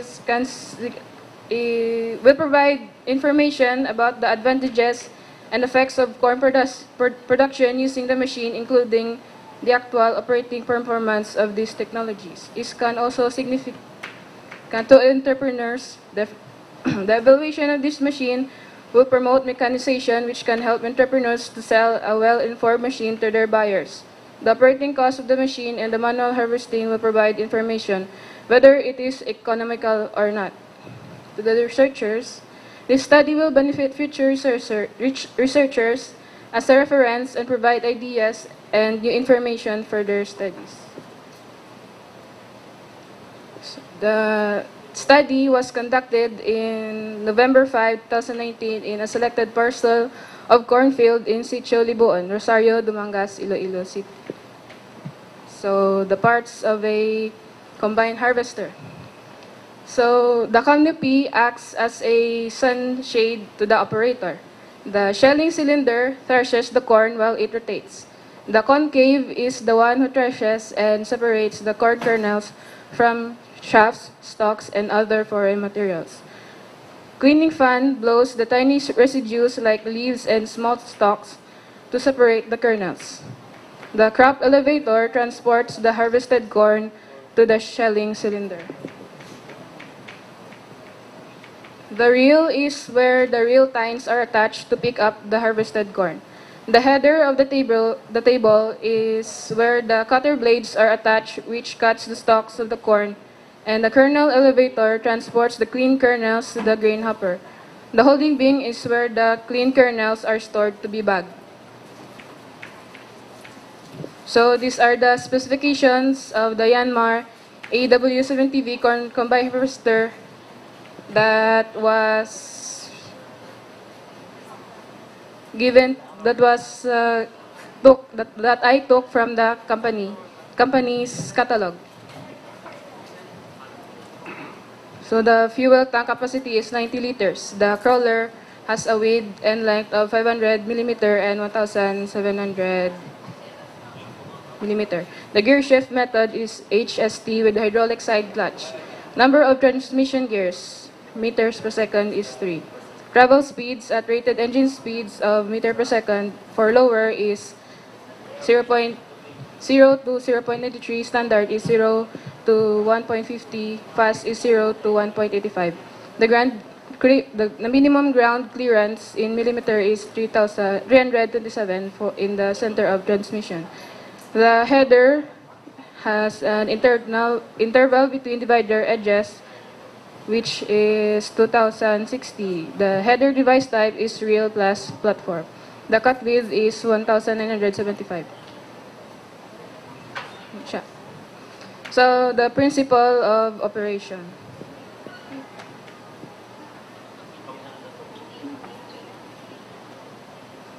So the combine harvester gathers corn stalks, reaps the stalks while using the cutter blade, picks the ripped corn using the reel tine, threshes the corn cobs using the shelling cylinder, cleans the threshed corns using the concave and the cleaning fan, and bags the clean kernel using the grain hopper.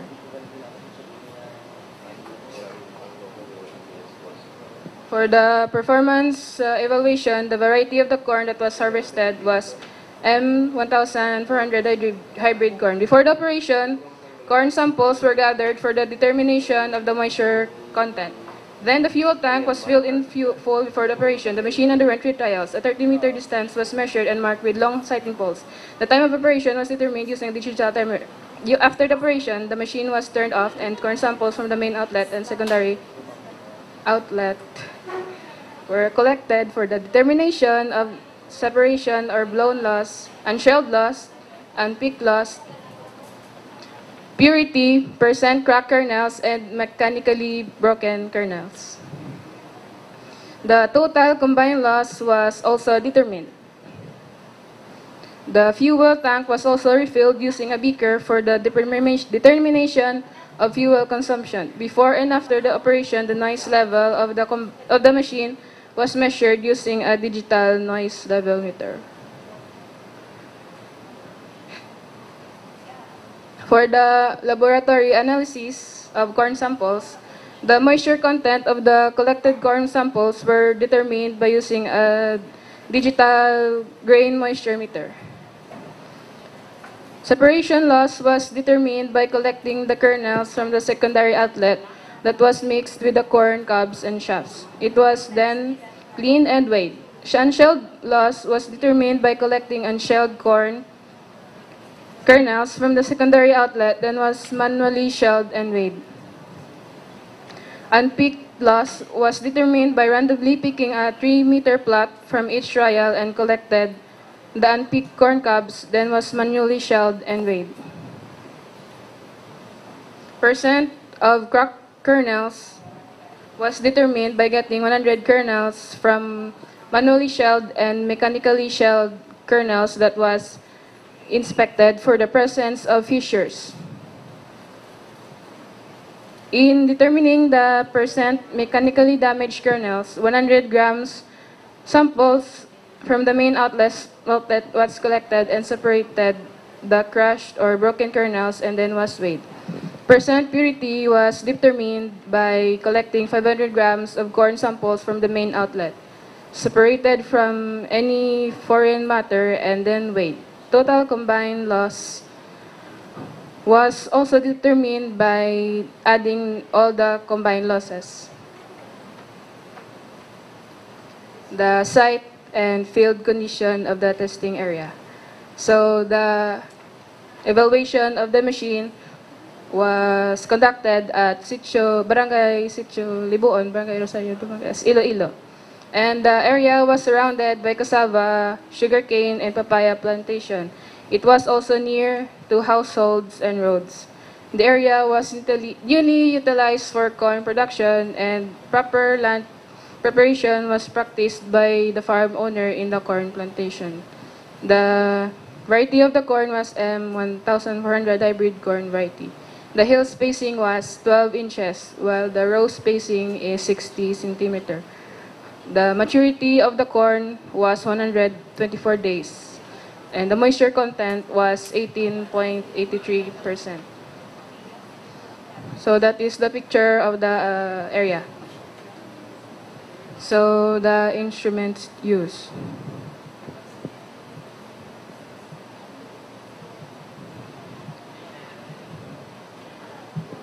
Measuring tape. The measuring tape was used to measure the distance from point A to point B, which is a total distance of 30 meters in each trial. The digital timer was used to collect the time of operation. The weighing scales were used to weigh all the necessary weighing stuff. The beaker was used to measure the fuel consumed by the combine harvester. The nylon bags were used to collect all the harvested corn that came out from the main outlet. The sighting pens were used to put the digital grain moisture meter. The digital grain moisture meter was used to determine the moisture content of the kernels. The noise level meter was also used to determine the noise level of the machine. The resealable bags were used to put the grain samples to be collected to be performed in a laboratory analysis. The digital camera was used to document the whole conduct. So these are the data collected. Area covered in meter squared. Total operating time in second. Average working width, which is the average working width of the combined harvester. The fuel consumption in liters. The weight of separated kernels. Weight of clean kernels, weight of unshelled kernels, weight of unpicked corn cobs, weight of cracked kernels, the noise level, moisture content, and distance traveled. So these are the results and observations. So the field performance of Yanmar AW70, the corn combined harvester, has a cutting width of 1.95 throughout the whole operation. The forward speed was also computed to be 4.40 kilometers per hour. So the theoretical field capacity was in hectares per hour, which is 1 hectares per hour. The effective field capacity of the machine has an average of 0.85 hectares per hour, and the field efficiency, which is 85.67%. So for the separation or blown losses, the average kilogram was 0.229 kilograms, which resulted in a percentage value of 1.05%, which passed the standards of the Philippine Agricultural Engineering Standards. For unshelled loss, it has a 0.05 kilograms and has a percentage value of 0.256%, which also passed the PAES standards. For peak losses, the average kilogram was 0.484 kilograms and has a percentage value of 2.32%, which also passed the standards of the PAES standard. Percentage of cracked kernels of the Yanmar AW70V corn combined harvester. So the average mechanically shelled kernels were 15 and the manually was 10.7, which did not pass the standards. And also for the mechanically broken kernels, which has the weight of 4.99 grams and has a percentage value of 4.99, which did not pass the standards. And also for the percent purity, it has a percentage of 97.87, which passed the standards of PAES. And for the total combined loss, it has a 3.56% value, which did not pass the PAES standards. For the cost difference in the use of mechanical and manual harvesting, the manual harvesting was 11,500 pesos per hectare. For using the combined, it was 15,000 per hectare, and the cost difference was 3,500 pesos. So the conclusion, field capacity is 0.85 hectares per hour. The field efficiency of the combined harvester was 85%, which is higher than typical combines according to ASAE. Separation of or blower loss of 1.05, unshelled loss of 0.256%, and peak loss of 2.32%, which passed the standards of PAES. While the total grain loss of 3.56% and the percent cracked kernels of 11.33 and percentage of mechanically broken kernels of 4.99, which did not meet the PAES standards. The total operating cost using the corn combined harvester and manual harvesting was 15,000, and the 11,500 respectively per hectare, which yield an operating cost difference of 3,500, favoring the use of manual harvesting, which is 30.46% cheaper than the harvester. The use of the combine harvester was more costly than the manual harvesting and the threshing of corn per hectare. However, the rate of operation was faster. Manual harvesting requires 30% to harvest a hectare of cornfield at 8-hour operation per day, while the use of corn combine harvester per hectare can be finished 3 persons in approximately 2 hours. Recommendations: the machine should be tested in a wet soil condition. The forward speed of the machine should be maintained to 4.0 meters per hour to have a higher field efficiency. The corn should be harvested using the corn combine harvester at the moisture content of 23 to 28% based on FAO recommendations. The corn combine harvester should be used for cornfields with more than a hectare of land. The area should have a wide access of road for easy transportation and movement. The area should also have enough space for the corn combine harvester to freely move around areas, especially during turning. The operator should be well trained in operating, troubleshooting, and minor fixing and repair of the machine. Especially training for the farm laborers should be done in order for them to operate the machine efficiently. References. Thank you. Thank you, Trian Mailong. Wala kami natulugan. Joke.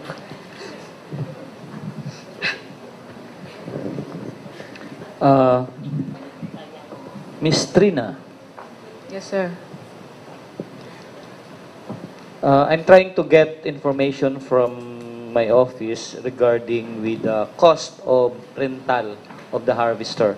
Since you used here, for the combined harvester for corn, you used here the data of 15,000 pesos per sir. day compared to the manual labor of 11,500. So that's why you concluded here that it is more cheaper to use the manual method of harvesting.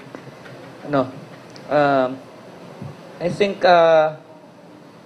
one of the factor right now in the farm labor that we are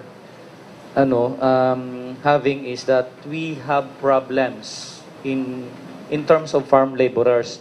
This is brought about, or maybe effect of the 4Ps that the government is giving to the less fortunate. Ika nga. So, we will try to validate this data since I think there's something wrong with your comparison when you say that use 15,500 15,000 for 2 hours only. Oh, sir. So I think we need to verify this data, Okay. and then you recommended her that the machine should be tested in a wet soil condition. So actually, since this is a corn Combine. commodity, so Should be dry we used to have our corn in a dry soil condition. condition, so it's not feasible on the wet, Wet condition. field condition actually. Huh? Okay, sir. Thank you.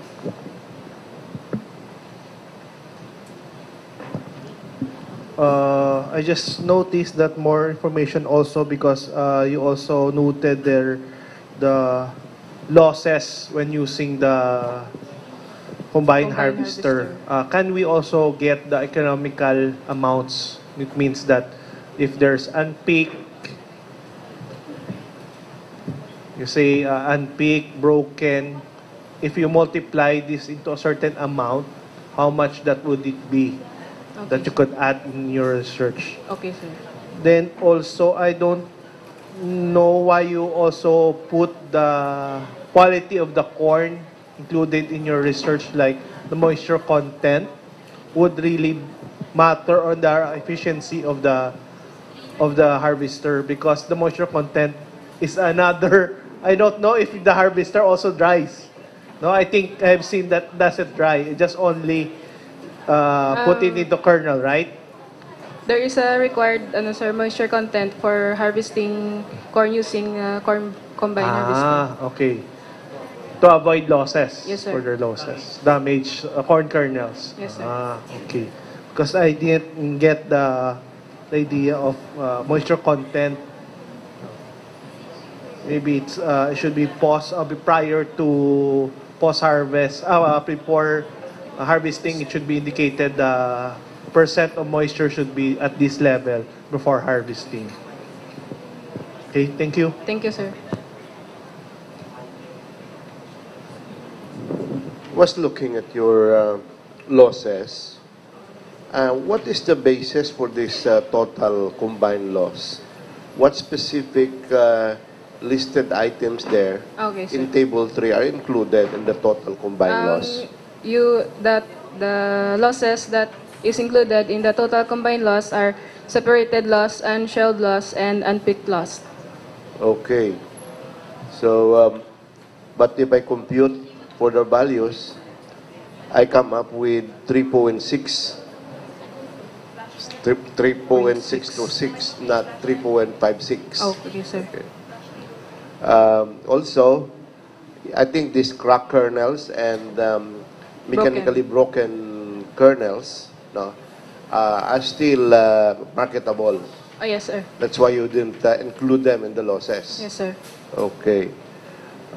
In a way, corn will be cracked also. Yes, sir. It will in be the milled, process. sir. Okay. It can be also milled. Yes. But why is it that you are including this as part of the losses? Which, sir? Where? Ang cracked kernels Oh, and it is, mechanically broken kernels. it is in the PAES standard, sir. Okay. So that should be considered. Oh, yes, sir. Now, was this losses included in the brochure of the equipment? Brochure.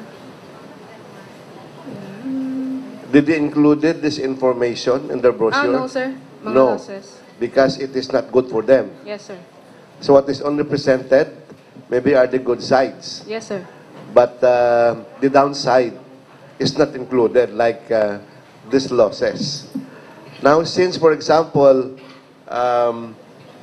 you have this reported losses which is below or higher than the PAES standard, can you recommend, based on this result, for the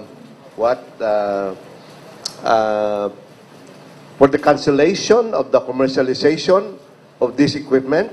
Cancellation, sir? Yes. No, sir. Why? Because it passed the PAES standards of the required losses, sir. No, it has not passed. Oh, Based on your data, the losses is higher than the PAES standard. no, sir.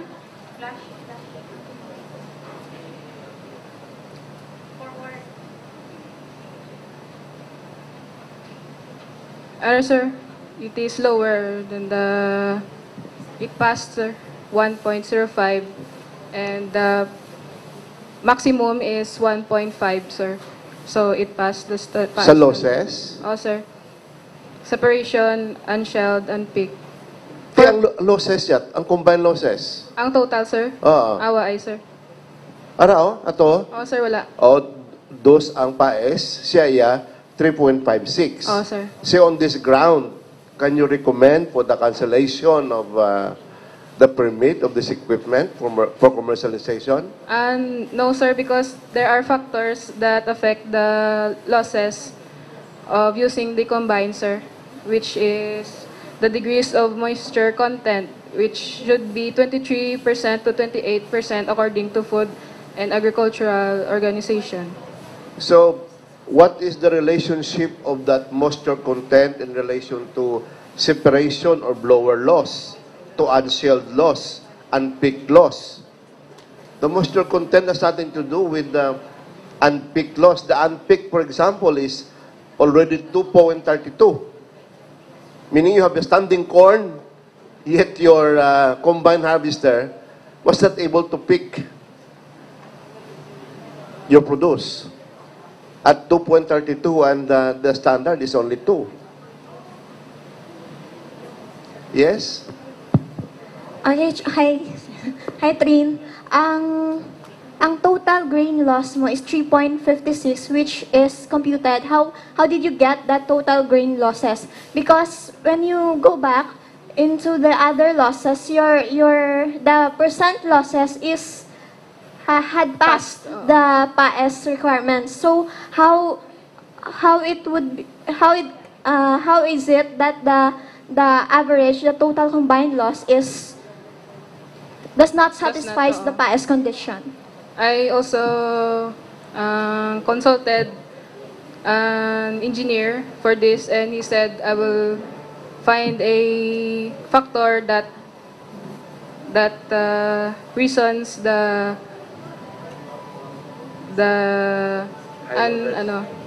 What is your formula in computing that total loss?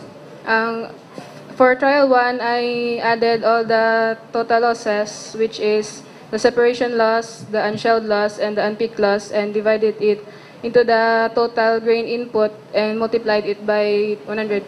Then those individual losses pass the PAES standards, right? Yes. Then How is it that maybe there is something wrong with your computation only? Maybe. I think the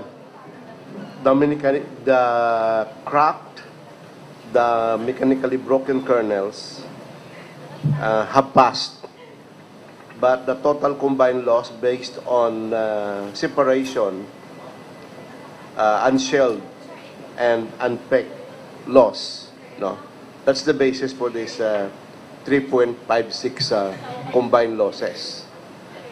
It only covers these 3 items: the separation, the unshelled, and the unpicked, right? Yes, but sir. the rest have a separate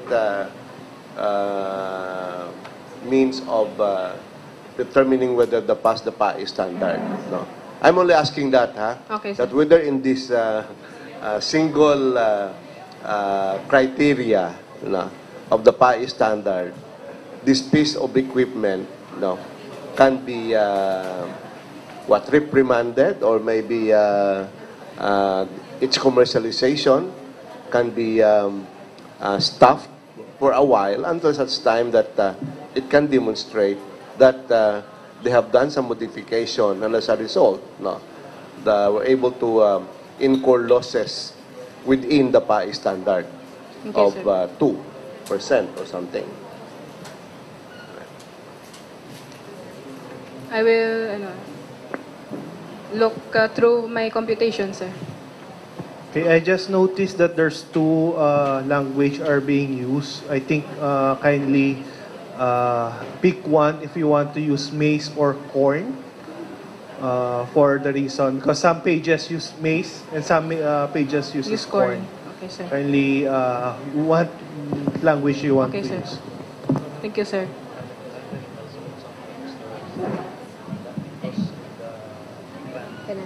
Okay, Trin, thank you.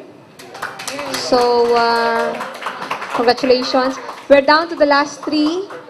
So, this time we have the 14th presenter.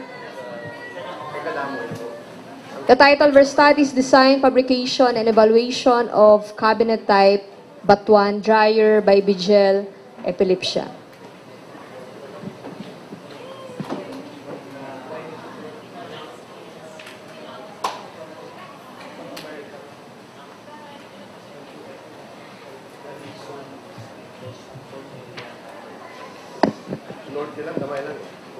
Again, good afternoon everyone, especially to our panelists. I'm Bijel Epilepsia, and my study entitled Design, Fabrication, and Evaluation of a Cabinet Type Batuan Dryer. In the Philippines, batuan trees are grown scattered in primary low and medium altitude forests throughout the country. The specific places, based on my research, is Masbate, in Western Visayas is in Panay, Negros Occidental, Guimaras Island, Samar, Leyte, and Bohol. Batuan is gaining economic importance. Drying is a common unit operation in food processing facilities to lower the moisture content of food in order to reduce water activity and prevent spoilage, or reduce the weight and the volume of food products for transport and storage. What is a fruit dryer? Fruit dryer is a device used to dry fruits. It removes the water from food so that the growth of microorganisms is inhibited, like bacteria and enzymes. It also reduces the weight and bulk of food. Study was to design, fabricate a 3-layer fruit dryer and evaluate its performance. And of April 2019 at a shop in Molo, Iloilo City. The initial testing was done on May 16 to 18, 2019 at Appropriate Technology Center under the College of Agriculture, Resources, and Environmental Sciences of Central Philippine University, Haro, Iloilo City. And the performance evaluation of the machine was done on May 21 to 23, 2019, also at Appropriate Technology Center under the College of Agriculture, Resources, and Environmental Sciences of Central Philippine University, Haro, Iloilo City. The significance of the study. The Batuan fruit dryer will be beneficial for farmers to directly process their Batuan fruit after harvest to avoid the deterioration or the spoilage process. And also for the small businesses as an additional income and to practice a conventional fruit dryer rather than traditional one. And also for the community to have a higher supply of batuan during its out of season, and it also contributes in the technological advancement of agriculture. The methodology. The description of the machine. The machine has a wheels, exhaust, temperature controller, and door, and inside at the right side of the machine is the nichrome wire and the fan. The drying chamber. Drying chamber, this is where air pressure is developed for uniform distribution of the heated air through the material to be dried. The fan, an air-moving device that is used to force heated air through the mass of materials to be dried at the desired air flow rate and pressure. The drying trays. This is where the sliced batuan fruits are placed for drying. The nichrome wires. This serves as the heating material for the dryer. This produces higher heat than other materials. The temperature controller. This device automatically controls and keeps the temperature within the required setting.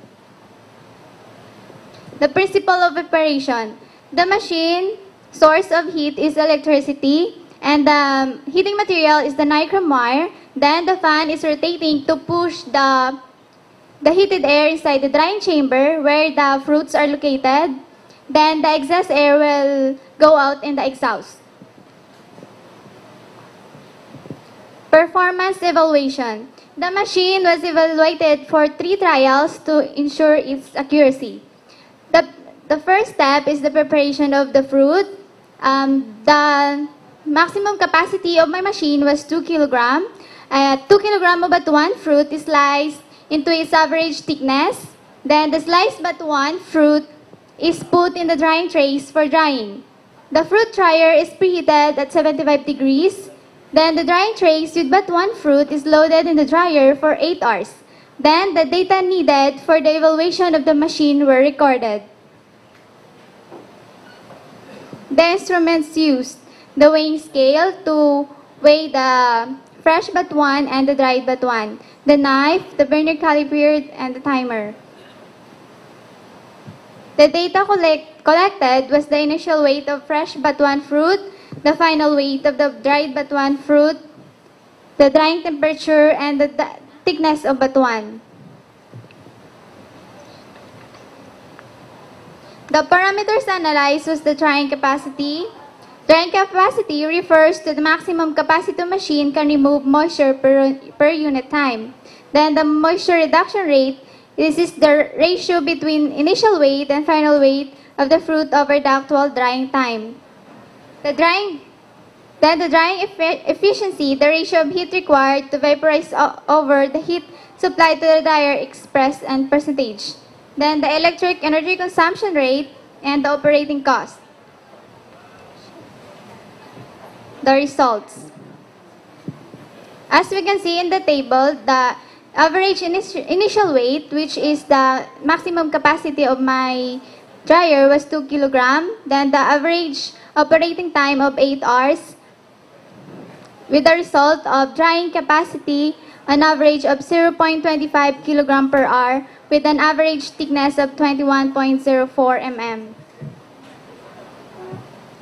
The moisture reduction rate, with an average initial weight of 2 kilogram minus the final initial weight of average 1.019 with a time duration of 8 hours, which results to the moisture reduction rate of an average of 0.125 kilogram per hour.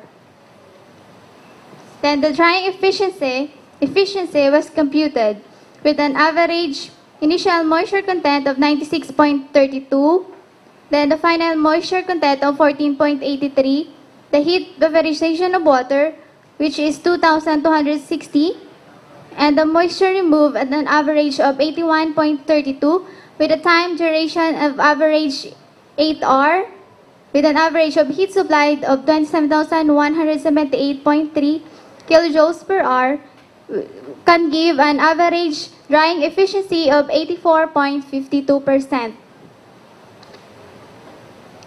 The rated power was an average of 9.3 kilowatts, and the operating time with an average of 8 hours will have an electric energy consumption rate of 74.4 kilowatt hour. Then the cost of operation of the cabinet type Batuan dryer, with an investment cost of 25,000 pesos, and the fixed cost under the fixed cost is the depreciation, which is 20.55, the interest and investment of 16.23, repair and maintenance of 6.83, insurance of 2.05, and the total of fixed cost of 45.68. And the variable cost, under variable cost, is the electric energy cost, which is 120.90, and the labor cost of 200, total of 320.90. A total cost of 366.58 pesos per day, and the operating cost of 183.29 pesos per kilogram.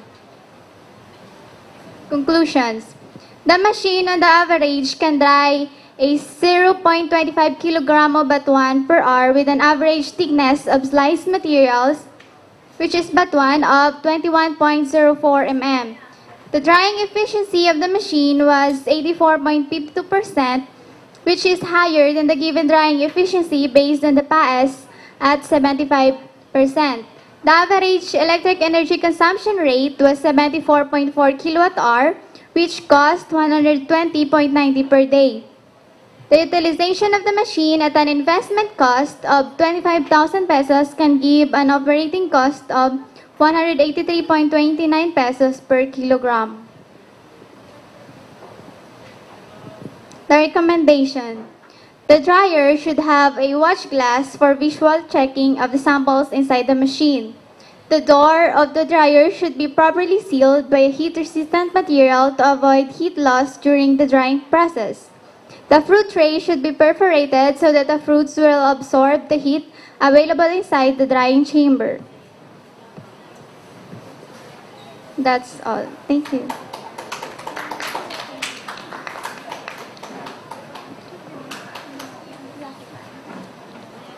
Oh my gosh.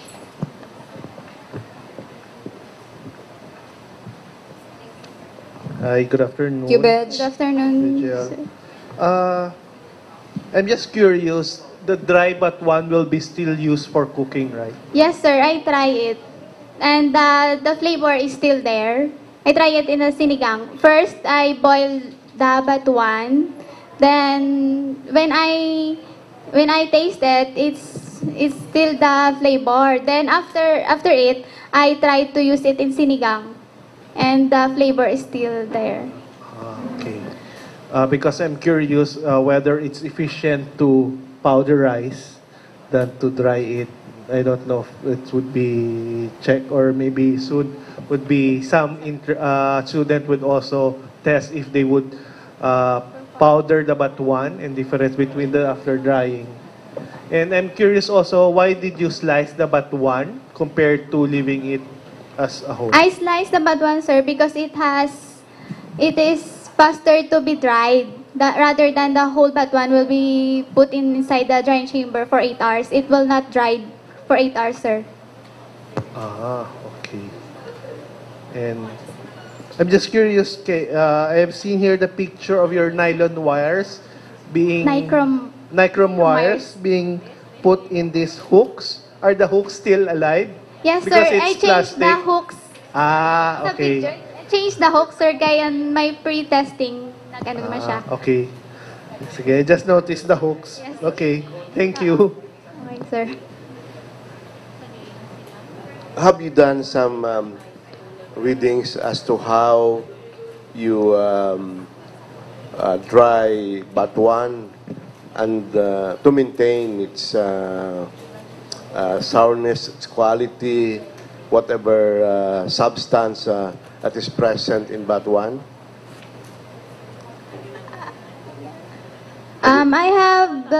I have researched that batuan is processed as puree and batuan powder. But in drying, In batuan powder, sir, they dry, but the process is longer than in my study. there was already a study made, and I think the findings was oven-dried batuan has shown that it was able to maintain its substances, optimize it. So that's why they have recommended the use of oven drying. Only that it's kind of expensive, no? Because oven, I think, is more expensive than the dryer that you have made. But if you can demonstrate that maybe the quality of your dried batuan is comparable to the oven-dried batuan, then maybe you can recommend your equipment. Also, in relation to the issue raised by RC in terms of the utilization of your dried batuan, I think what is being considered is the processing of batuan into powder. Just like, ano kanina, yung sambag, sinigang mix, that you just sprinkle the product, but I think it would require some Another study. I know the A is doing something on this already.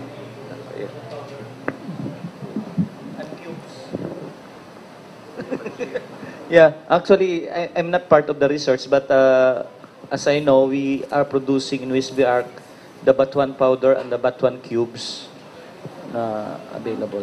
Okay, sir. And I think they are using, I don't know what they are using in drying the batuan. Haven't you... Freeze drying, guro ilo, sir. Haven't you visited the VSVR prior to your or during your conduct of study? No, No, sir. okay.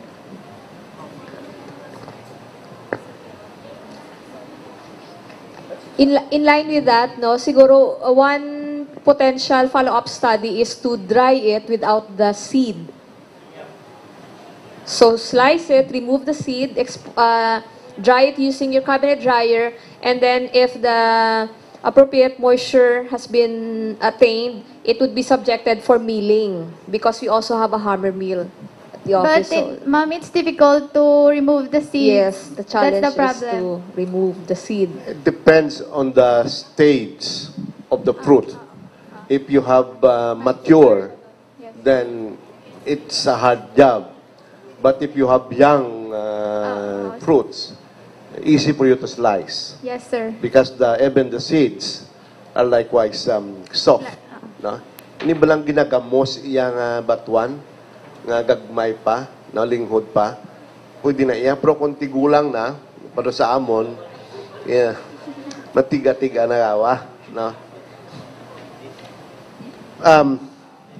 If you have a kilo of dried batuan, no, how much are you going to sell?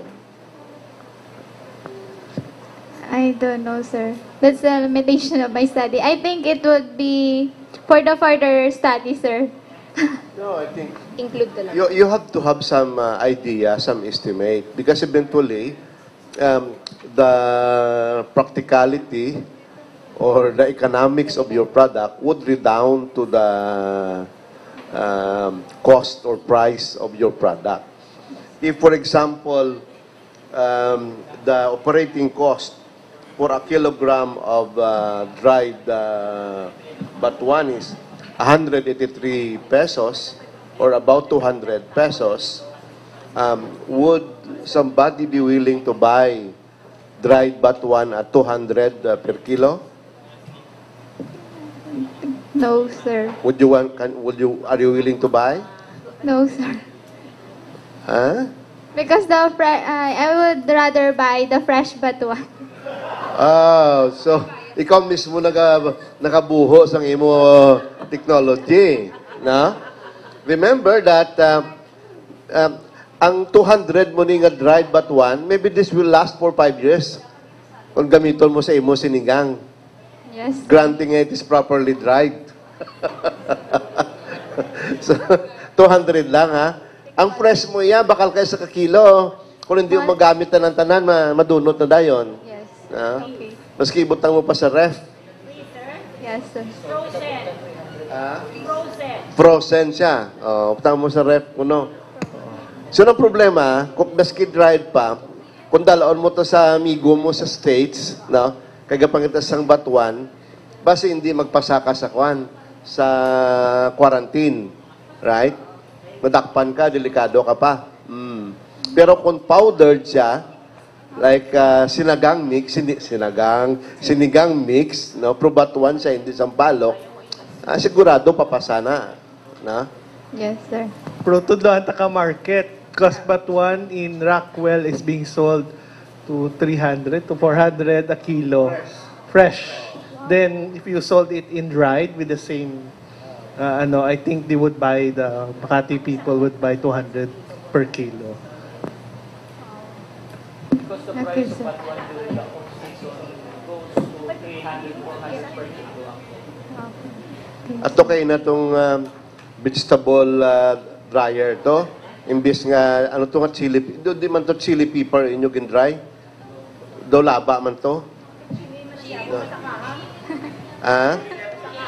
Pero kabarato to, dapat ko titot. No, nabalang tagplado, pilang kilo to, gani, last time 1,000. Sang ko titot. No? So, kung fresh, hindi man magdugay, pero kung dried siya, posible magdugay. Like sa mga Indians, wala? Mga Indians, ang muna na-dry nila ilang nga chili. No? Yeah.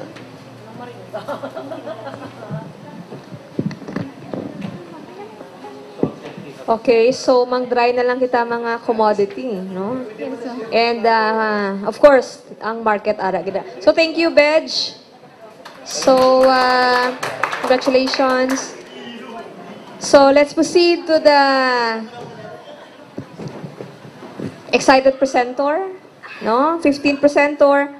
The study is about the design, fabrication, performance, evaluation of a cassava digger attached to a tractor prime mover by Maisel Taladhay.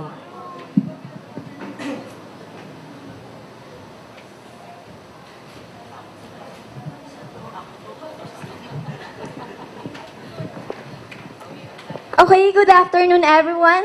I am glad to be given an opportunity to present to you this afternoon my thesis entitled Design, Fabrication, and Field Test Performance of a Cassava Digger Attached to a Tractor Prime Mover. So let's start with the question why I have made this study. So cassava, or Manihot esculenta in scientific name and popularly known as balinghoy or kamoteng kahoy, is an annual crop cultivated in tropical and subtropical regions.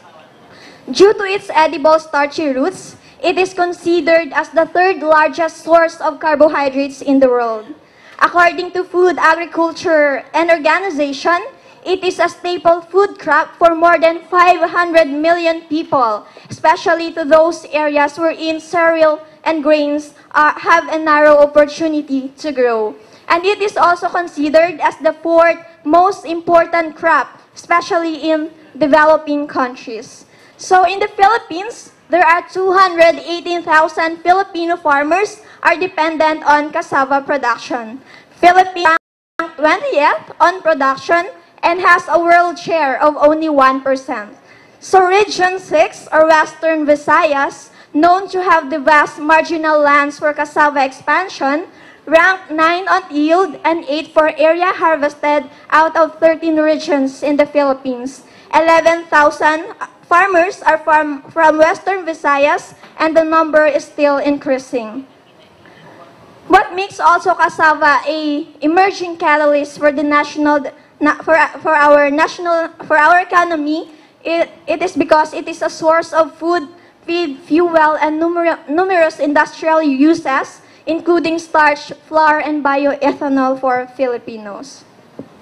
So, according to Philippine Statistics Authority, as of 2017, the cassava utilization includes processed feeds for 51%, food for 10%, feed and waste for 6%, alcohol for 5%, and starch for 28%. However, despite the importance of these root crops, land preparation, planting, management, and harvesting are done manually. And harvesting is the most difficult process in cassava production, which requires more manpower and increases overall costs on production. When you say harvesting, it is the process of loosening the soil, exposing, pulling, and collecting the mature cassava crop from the field. So manual method of cassava harvesting is done by hand or by using a hoe, cutlass, or mattock. According to Nuke et al., manual method of harvesting requires 22 to 62 man-days per hectare, and this allows damage that leads to early deterioration and contributes to high wastage and losses. Thus, to fill in the gap between the manual and mechanized method of harvesting, the design, fabrication, and field test performance of cassava digger attached to a tractor prime mover was made. So the objectives of this study is first to evaluate the performance in terms of operating time, field efficiency, and digging efficiency. Second, to determine whether the machine can dig up a minimum depth of cut of 250 mm as required by the Philippine Agricultural Engineering Standards. Third, also to determine the digging loss by using the machine. And lastly, to analyze the operating costs and cost difference of manual versus the mechanical method of harvesting. So the benefactors of the study is first the cassava growers. This implement can be used to reduce labor-intensive and tedious job and lessen the operating time and expense of cassava growers. Second, other farmers who want to grow cassava and to adopt mechanization. This will be a tool in adopting mechanization to accelerate harvesting and maximize production. Third, the government agencies such as the Department of Agriculture, the local government unit, the municipal agriculture, and of course the private sectors wherein they can introduce this implement and sold to the farmers. And lastly, the researchers, still this implement can be subject to technical evaluation and development. So the time and place of the study, this implement was fabricated at the local metal fabricating shop in Haro, Iloilo City from April to May 2019.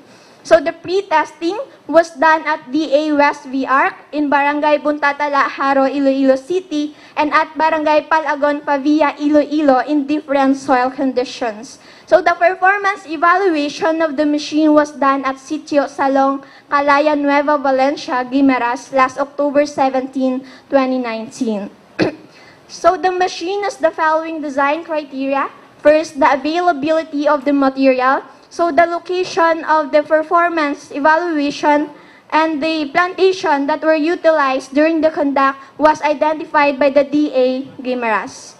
So the depth of cut has a minimum, according to PAES, it must have a minimum of 25 cm. So the effective digging width, based on the actual measurement during the conduct of the study, was 98 cm. The digging efficiency, according also to PAES, must have a 98%. Also, the digging assembly, the implement is composed of standard frame, soil breaker, soil guide, digger base plate, digging blade, and implement stand. The construction of materials, the implement was made of coupled angle bars, mild steel, semicircular discs, bolts, and round pipes that are recycled and are locally available. So manpower requirement, it is operated by only one person, and the investment cost is not more than 50,000 pesos. So the machine has the following parts and descriptions. First, the frame where the standard is fitted. Second is the standard which connects the frame to the digging assembly. The soil guide, which turns the soil to one direction only. The soil breaker, which breaks the cut soil. The digger base plate, which serves as support for the digging blade. The implement stand, which supports the machine from imbalance. And lastly, the digging blade, which digs and loosens the soil. So the principle of operation of the machine, this implement is attached to a Category 2 four-wheel tractor on the 3-point hitch system. So the operation starts when the tractor is driven forward. The digging blade will dig the cassava roots, loosen them up, and then with the help of soil guide, it will stay beside the digger, and then it will be manually collected. So the operational pattern that was used was a headland pattern to minimize the non-working time. So the performance evaluation, so the cassava stems or the cassava plantation was in Guimaras was utilized to evaluate the performance of the machine. Before it was harvested, it was tapped, the stems were tapped 20 to 30 centimeters from the ground surface, and with the use of the implement attached to a tractor, then the last picture is the output, which is the harvested cassava tubers. Next, the instruments that were used. The sieve, this was used to determine the soil type or texture of the soil. Next is the oven, used to determine the moisture content present in the soil. The beaker, which was used as a container of the soil to be oven dried. The timer, used in measuring the operating time. The measuring tape, used in measuring field dimension. The steel rule, which was used in measuring the machine's digging width and depth. The vernier caliper, used in measuring the material's thickness used in fabrication.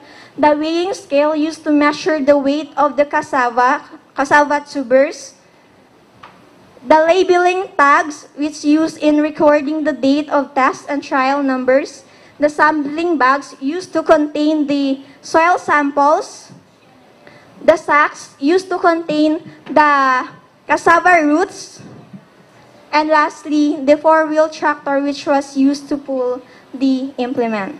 So the result, so on average, on 3 trials, the average theoretical field capacity was 0.30 hectares per hour, which was computed by multiplying the soil resistance, the digging width, and the digging depth. The average actual field capacity for 3 trials was 0.21 hectares per hour, which was computed by dividing the area over the total operating time. So dividing the theoretical field capacity and the actual field capacity over the theoretical field capacity, gives the field efficiency of 69%. So as farmers practice and manufacture standard, the minimum field efficiency should be 60% and the result is higher. And field efficiency is greatly affected by soil condition, field condition, machine operator, and weather condition. And it was also observed that this field efficiency could be increased if not affected by the following specific factors. First, the heel length is shorter than the row length. Second, the turning technique of the tractor operator, which affects the total operating time, and the trees around the area that also affect the space for turning. So the depth of cut and digging efficiency of the machine. So the digging depth of the machine based on actual measurement was 31 centimeters. Based on the Philippine Agricultural Engineering Standards, the minimum depth of cut must be 25 centimeters, and the actual digging depth of the machine satisfies the condition of the Philippine Agricultural Engineering Standards. So the digging efficiency, which was computed by dividing the weight of the dug cassava over the weight of dug plus weight of undug cassava, which the dug cassava were manually harvested, since it was not the undug cassava were manually harvested since the tractor has not had not harvested those tubers that left on the soil. So the digging efficiency on actual conduct was 96.25%. So based on the Philippine Agricultural Engineering Standards, the minimum digging efficiency must be 98%. And that is behind the condition required by the PAS. And the factors that affects based on what I have observed during the conduct was the manual and unaligned planting of cassava stems. Second, the unaligned stems were not harvested by the machine and the tree that obstructed the area. Next is the digging loss of using the machine. Digging loss was computed by dividing the weight of damaged cassava tubers over the total weight of harvested cassava, or the weight of dug and undug cassava tubers. So on actual field performance, the digging loss was 6.50%. And according to African Journal of Agricultural Research as of 2017, manual harvesting has a digging loss of 4.32 to 19.55% depending on soil type and condition. And the digging loss that was obtained on actual field performance of the machine is in between the range. But it was also observed that this could be decreased if the proper land preparation was practiced by the farmer for the proper alignment of the heels of cassava tubers. The operating cost of the machine. So the investment cost of the machine was 50,000 pesos. The total variable cost, the total fixed cost was 408.33 pesos, which includes depreciation at 150 pesos, which was obtained by using straight line method at 10% salvage value with a 5 years lifespan and operated 60 days per year. Second is the interest on investment, which is 133.33 pesos, which was obtained at 20% of the investment cost. The repair and maintenance, 83.33 pesos, which was obtained at 10% of investment cost. And lastly, the insurance, which is 41.67 pesos, which was obtained at 5% of investment cost. So the total variable cost is 5,608 pesos, which includes fuel,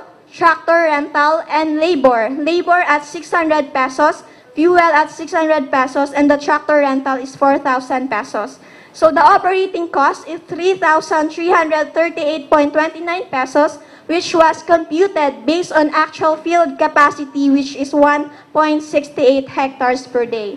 So comparing the manual method of harvesting versus the mechanized method of harvesting, so manual method cost is 9,000 pesos, which was obtained by multiplying the number of persons per day required to harvest a hectare of cassava plantation at the rate of 300 pesos per day. So 30% was assumed by basing on what I have said on the introduction. According to Nuke et al., a hectare of cassava plantation harvested manually requires 22 to 62 man-days per hectare. And the mechanized method of harvesting, based on the computed on the previous table, it's 3,338.29 pesos. So getting the difference between the two, it is 5,661.71 pesos. And this shows a big monetary difference between the two method of harvesting. And this savings of the farmer could be used in other farm utilization to increase or to generate more income, or even they can use this on household expenses. So conclusion, the machine has an overall dimension of 115 centimeters in length by 84 centimeters in width and 90 centimeters in height. The minimum power requirement of the machine is 70 horsepower. The operating capacity is 1.68 hectares per day. The field and digging efficiency of the machine is 69% and 96.25% respectively. The minimum depth of cut of the machine is 30 centimeters. The investment cost is 50,000 pesos and allows an expense of 3,338.29 pesos per hectare, and have an operating cost difference between the two methods of not less than 5,000 pesos. So recommendations, this machine should only be used to a plantation area having a flat terrain, preferably at less than 5% slope. It should be operated when the soil is dry or at low moisture content in order to minimize unproductive time, specifically on clay soils. So the tilt angle should be at least 20 to 25 degrees, the operating speed of about 5 to 6 kilometers per hour. The cassava tubers must be planted aligned as possible to allow better maneuvering of the tractor, leading to minimized digging loss and undug roots. The row spacing should be at the minimum of 0.8 meters if the cassava tubers are planted on hills to avoid damage caused by tractor and operation. The operator should be skilled in operating, especially during turning technique. Area should be free from obstructions and has enough space for turning to assure total coverage of digging cassava tubers, thereby not affecting the field capacity. And lastly, care should be practiced in operating the tractor and in collecting cassava tubers so that it will not lead to breakage and losses from the soil and to contamination that may evolve into spoilage. That's all. Thank you and good afternoon. Thank you, Sel. Thank you, ma'am. Kapoy. Kapoy magbakatudo. Let's wait for their questions. Okay, ma'am.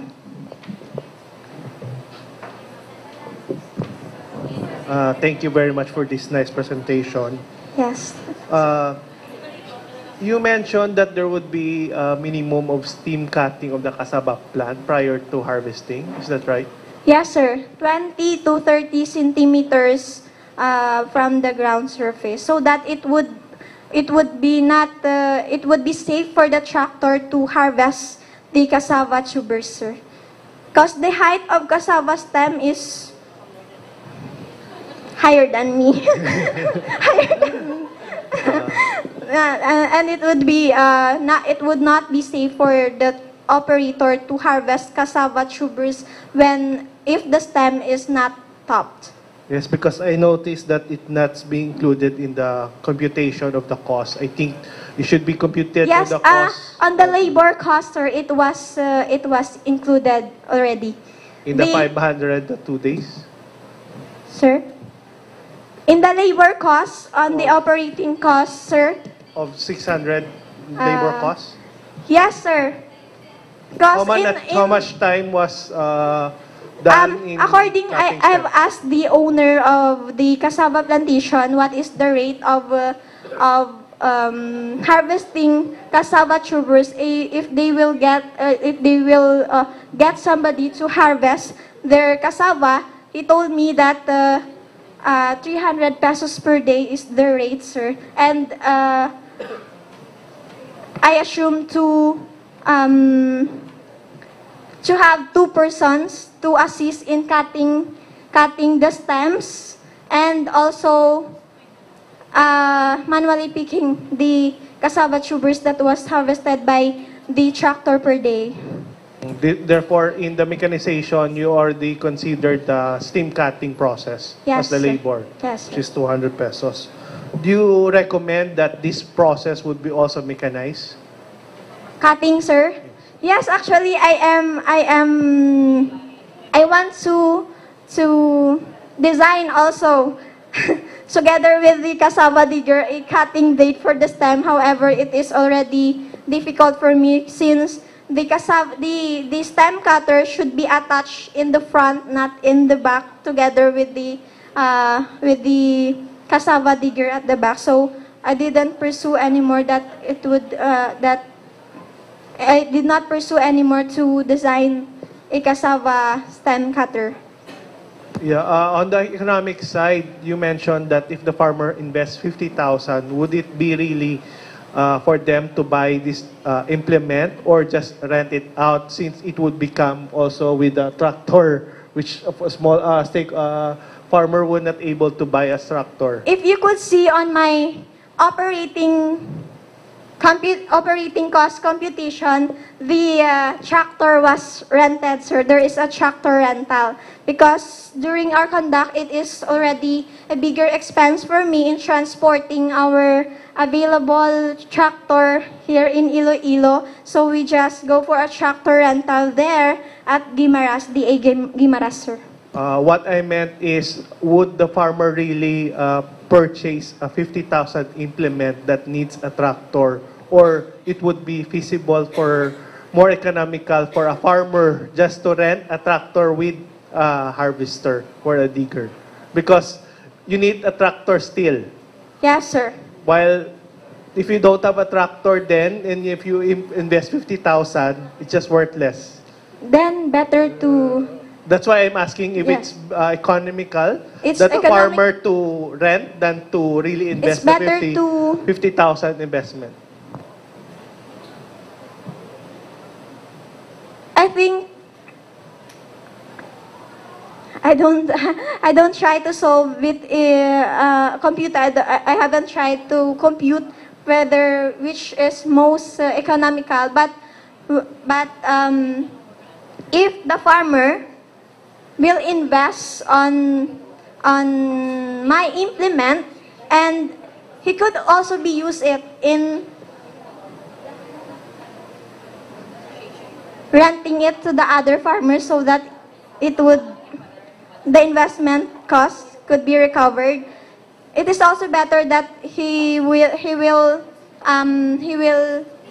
go for a rental together with the tractor and the implement. But if a farmer have a large scale plantation, it's better for him to buy na lang the implement and of course the tractor, or go for a rental. I can see the wisdom from the point raised by RC. You see, the going rate for a tractor, for plowing, a hectare is 4,500. Depending on the implement, sir. In our company, we are for different custom cost is given to every implement. But on the average, that is Yes, the sir, rate, yes. the going rate, no? So, if you have to rent a tractor for 4,000, no, and then include the equipment, no, let the tractor owner, instead of having a plow, the tractor has to pull that digger, and then rent also for 4,500. It will be a lot advantageous on the part of the farmer. You Sir? don't have to buy any more the 50,000 digger. Sir, pwede. Kaya in our part, we are doing also, sir, what they call, what the Custom plowing. technical term- yes, Custom custom plowing plowing. operation service, so, what we call that. Renting, sir, a tractor together with these plows or harrows or any implement available to us. Custom rate is 5,500. Renting both implement and tractor per hectare. Oh, mahal na sa inyo galito. But Sa together, amin, barato lang. sir. 4-5 lang ya. Di na, sir. Dumanggas Oo. Galupad pa 4-5. yamon traktora. Jen, how much is your tractor rental during the conduct? 5 to 7,000, sir. May dagkinan siya to sa 500. Okay. Like to go back bala, ang labor cost mo, I think is very small. No? We're talking about a hectare. No? Yes, sir. Your computation is on a per hectare hectare. basis. No? Can you imagine a hectare of land Yes, sir. and you have to hire 2 people only Yes, sir. to cut up your cassava stalks? Yes, sir. I don't think they can finish the whole hectare in one day, the 2 of them. Yes, sir. So the 600 will not be enough. Plus, you have to separate individual tubers Yes, from sir. the clump 300. of cassava, which is a result of the digging. So for 1 hectare, that was not included. Sir, but... The labor cost. Because it has to be done manually. Ang ginimo lang isang digger mo, gin paalsa. Yes, sir. Di ka talapik pa na Yes, sila. sir. Yes, sir. So dapat kwaon mo na, hindi ba? Hindi Yes, sir. dito, Yes, so sir. you need manual labor also. We have done that. You have a hectare of that. Yes, sir. No? So that should be likewise imputed in your cost. Yes, sir. Okay. In the labor cost, that is 2 persons per day per hectare. So hindi lang sa realistic, no? Nga amugid na kagamay lang. But sir, I think if I will increase the number of persons for labor, I think small increase will add up into the operating cost. Yeah, it's okay. Basta more realistic lang ang aton estimate. Yes. Then, Okay, sir. Okay. I have some question on that digging losses. Digging losses, sir. Okay. I think what you included in your digging loss is only the weight of damaged cassava roots. Yes, sir. Okay. What about the undug cassava?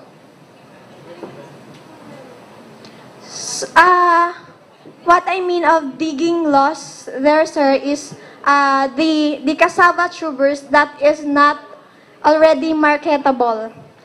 But if you have not dug that cassava, it will never be marketable. Idag, sir. Di wala mo.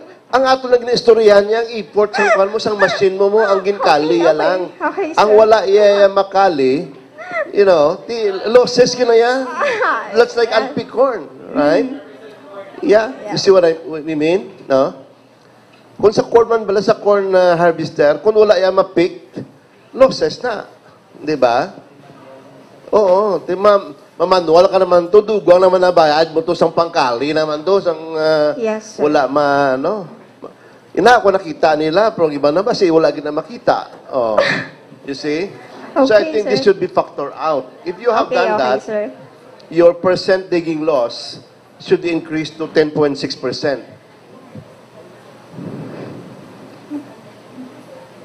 Then I will find another study to be compared with that, sir. Yes, you can. But I think, theoretically, that should be the practice. Okay. Okay, sir. Sir, ikaw naman, sir.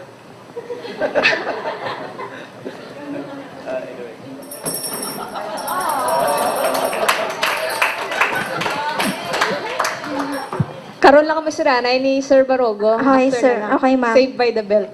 So, thank you, Sel. Kay sir, may balak ako nga introduce niyo sa DA.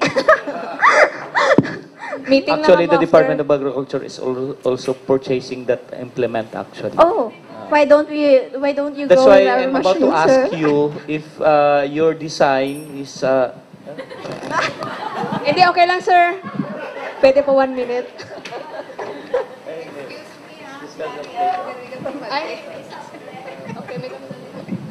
No. My input is if there is somebody who is interested to use that, then since this is what's this? A completion of the requirements of the school, so there's a need for a discussion on who owns the intellectual property for all the projects that the students will submit as compliance to their academic requirements. There's a need to ask permission to the university as to its use. But we're not saying you cannot use it outside, but there's a need for a permission from the university. Okay. Sir, may pangakot ka ba? Okay, sige. So, thank you, Sel. And again, congratulations. So, save the best for last. So, we have John Patrick E. Casipe. He will be presenting a study about the design, fabrication, performance evaluation of a laboratory tilting flume with interchangeable wear attachment. So, gindonate siya man is sa department, no? Ang implement namin.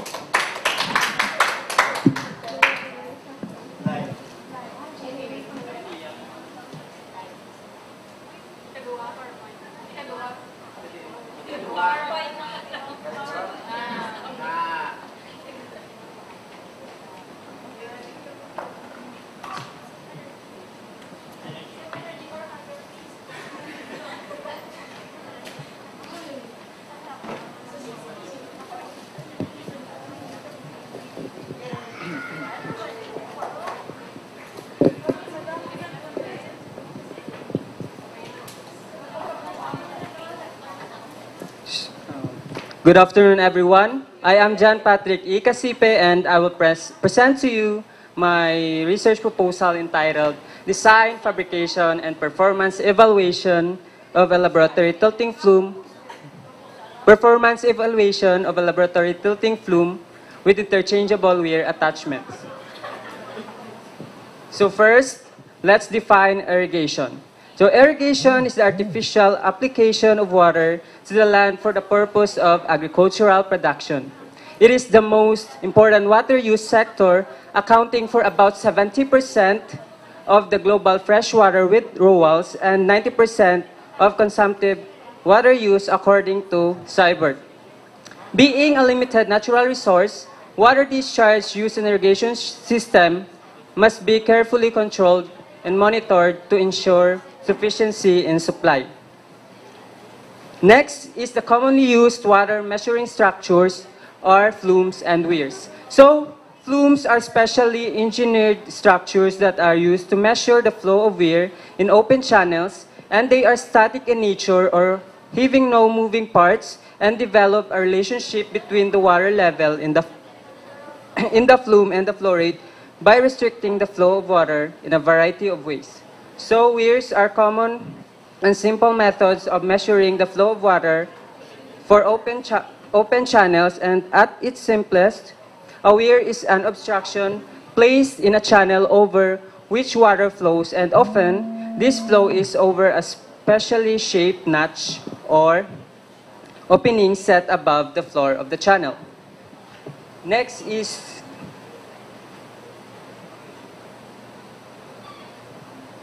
is the flow measurements and monitoring along the conveyance structures. To ensure system efficiency needs considerable time, effort, and sufficient knowledge of the person in charge. However, commercially available tilting flume needs a large space requirement and is very expensive. The study and the design and fabrication evaluation of the tilting flume with interchangeable wear attachments primarily aims to provide manageable size equipment and low cost.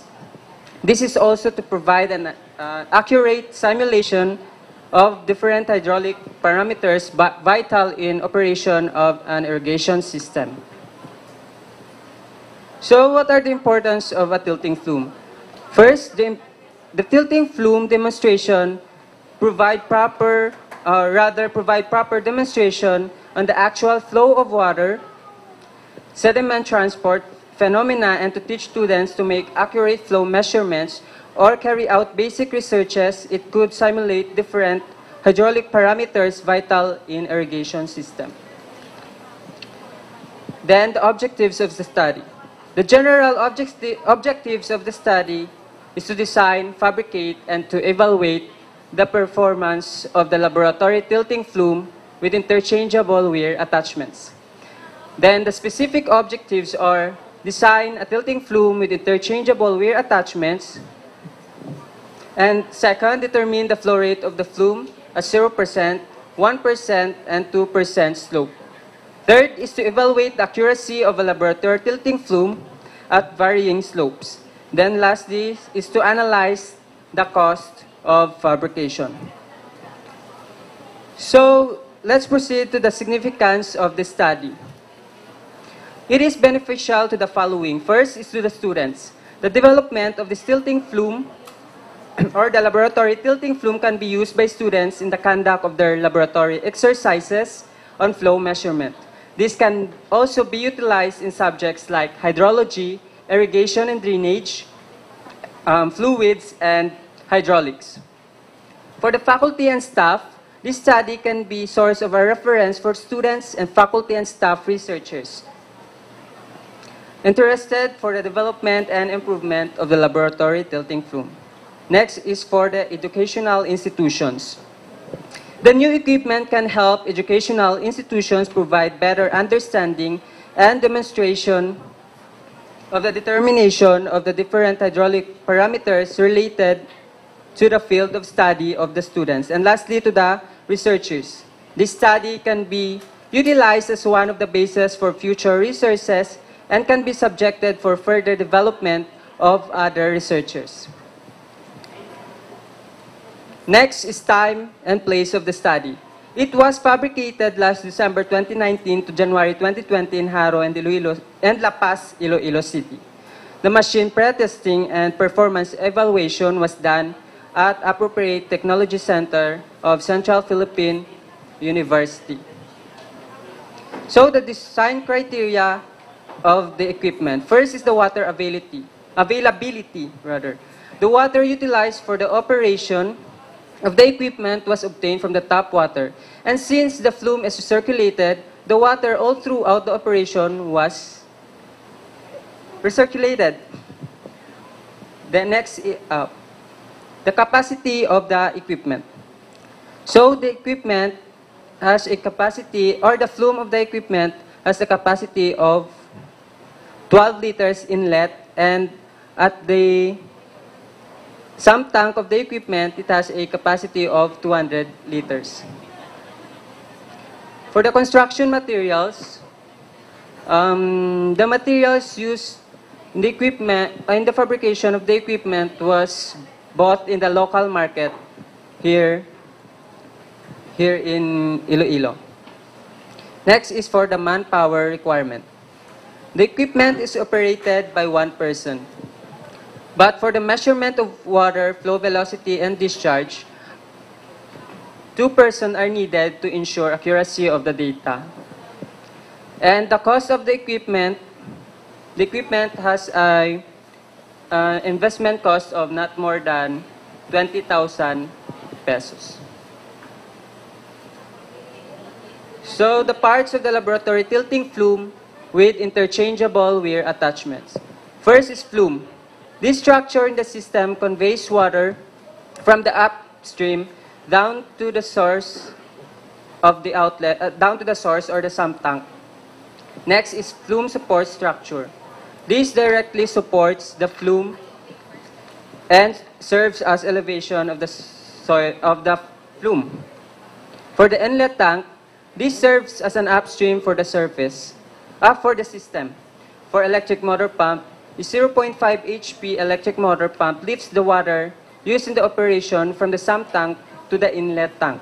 This also provides the means for water circulation during the operation of the equipment. Next is sump tank. This serves as a catchment tank of a discharge water of the flume. Then the pipeline. Pipeline conveys the water from the sump tank to the inlet tank. Next are the weirs. Weirs composed of 3 interchangeable weirs. These are rectangular, trapezoidal, and triangular weir. The screw jack. It is a screw-operated jack used to adjust the slope of the flume from 0% to 5%. And the control valve. This controls the amount of water delivered to the inlet tank of the equipment. And the spirit level was used to level the equipment with respect to the horizontal axis.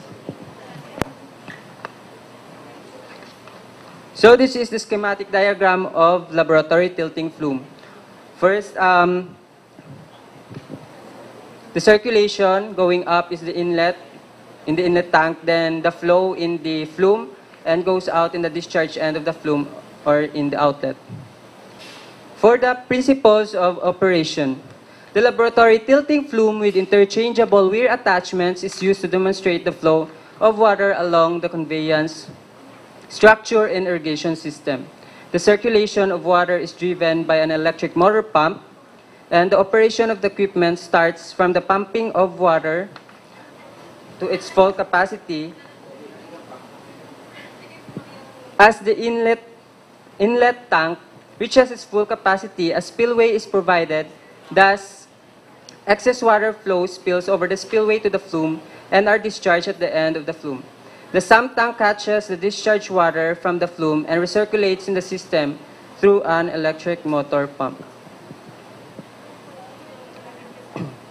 So the equipment underwent 5 trials at varying slopes of 0%, 1%, and 2% for each method in determining the flow rate of the water to ensure the accuracy of the data. First is for the actual flow rate of the water. The inlet tank, which has an 8-liter capacity, was filled with water, and the time was recorded as the water spills over the spillway. Next is for the velocity area method. For the velocity area method, a float method was utilized to determine the flow of water at varying slopes of 0%, 1%, and 2%. The starting point and end point were set with a distance of 1 meter, and a floating device was used to traverse the length of flow, and then the time was recorded as the floating device reaches the end point. In order to determine the area, the depth and width of the flowing water was measured using a ruler. For volumetric method, a bucket method was utilized at varying slopes of 0%, 1%, and 2% for 5 trials. The time was set for 5 seconds to fill a 5-liter capacity bucket. And for control section method, the 3 weirs was used. The 3 interchangeable weirs was used, such as rectangular weir, trapezoidal weir, and triangular weir. For rectangular weir, the depth and width, the height of water flowing, and the length of the crest was measured. Same with the trapezoidal weir.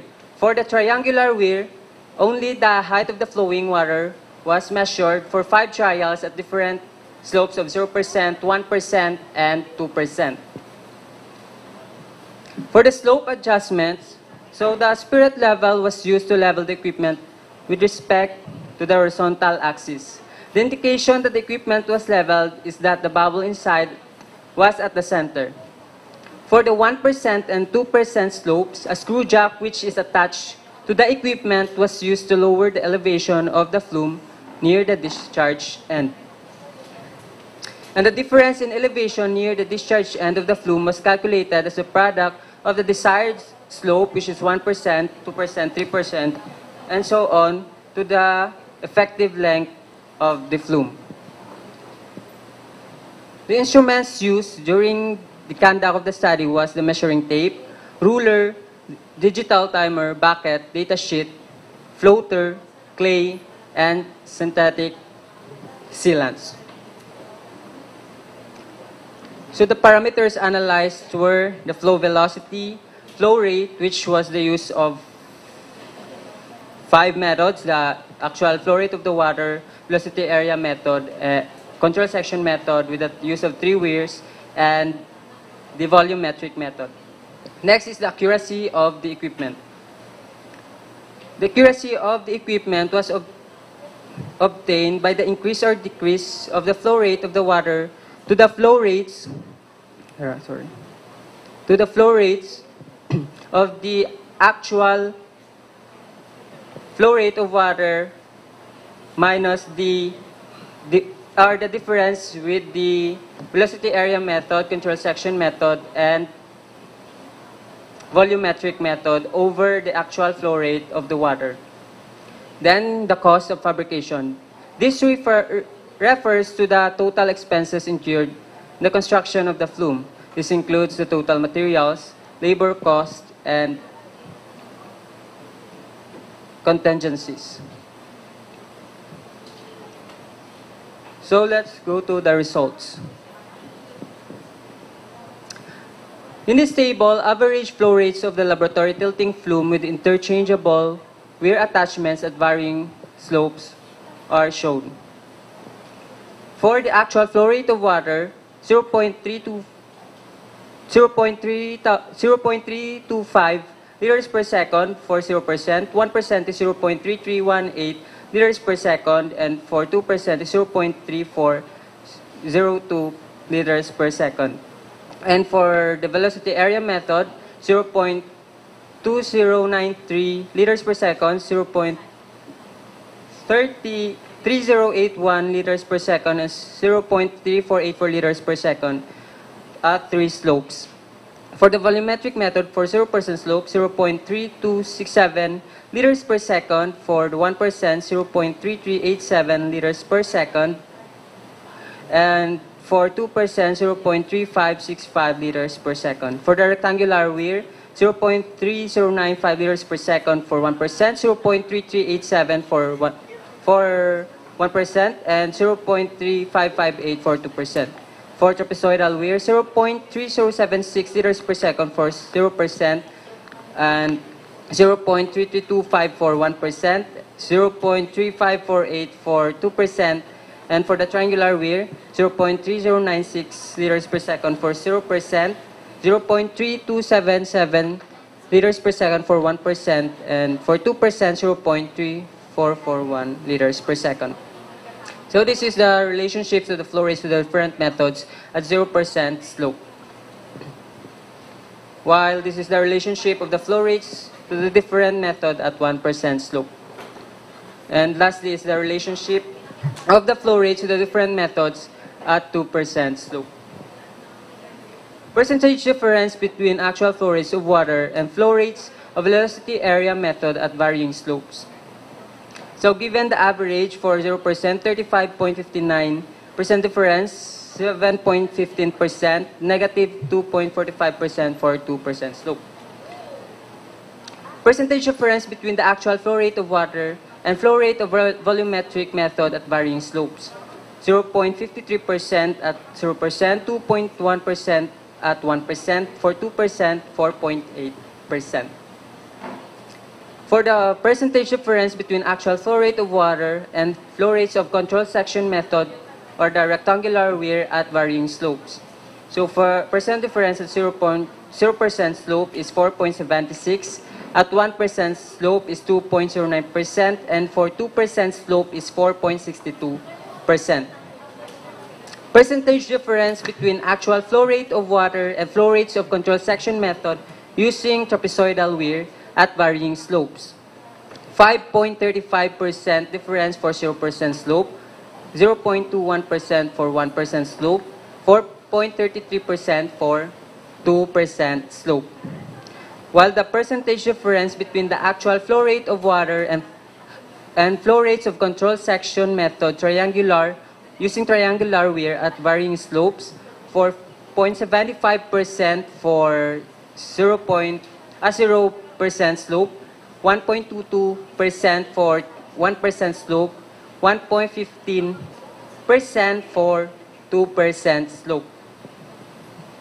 Cost of constructing the equipment. So the total material cost was 13,250 with 10% of contingency, which was 1,325, and 40% of the labor cost, which is 5,300, and given a total construction cost of the equipment of 19,875 pesos. For the conclusion, based on the results of the study, the following are concluded. The equipment can be used as accurate laboratory equipment in measuring the different methods of flow rate of the water at varying slopes of 0%, 1%, and 2%. And the cost of the constructing equipment is about 19,875, making it low cost for a laboratory equipment, and it has a manageable size. For the recommendation, based on the results and conclusions of the study, the following are recommended to further improve the design and operation. The slope of the inclination of the equipment can be further increased and evaluated at varying slopes of 3%, 4%, and 5%. Higher power electric motor can be used to increase the velocity of the flowing water. The hydraulic jump of the spillway can be evaluated with an increased velocity. The surface of the flume should be leveled by reducing the amount of sealant used to minimize inaccuracies of the data. The edges of the laboratory tilting flume should be secure to avoid leakages. That's all. Thank you. Thank you, Pat. So, you're now ready for the questions of our panelists. Yeah, thank you. What I really liked the presentation was on the introduction part, I think, because I'm only first to understand this flume and weirs. Really, what about? No, I have no subject on irrigation, but only fluids.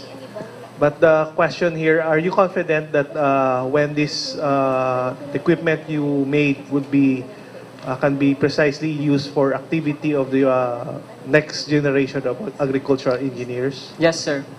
Thank you.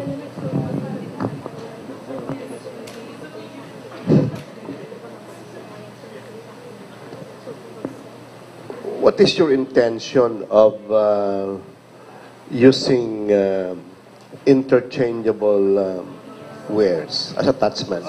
In order to determine the flow rate of the water using rectangular weir, trapezoidal weir, and triangular weir, if their discharge are same with the flow rate of the water. So what is your findings and conclusion on this regard? So, as the slope, the 5 methods were shown. The result of 5 methods, 6 methods shown were closely as a close result with each other, and as the slope of the tilting flume increases, I'm not asking about the slopes. I'm asking about your data, your findings, in relation to the different interchangeable wares. So the flow rates are almost the same, sir, between the different methods and the weirs used, or the interchangeable weirs used. Even at different slopes? Sir. So Yes, what sir. then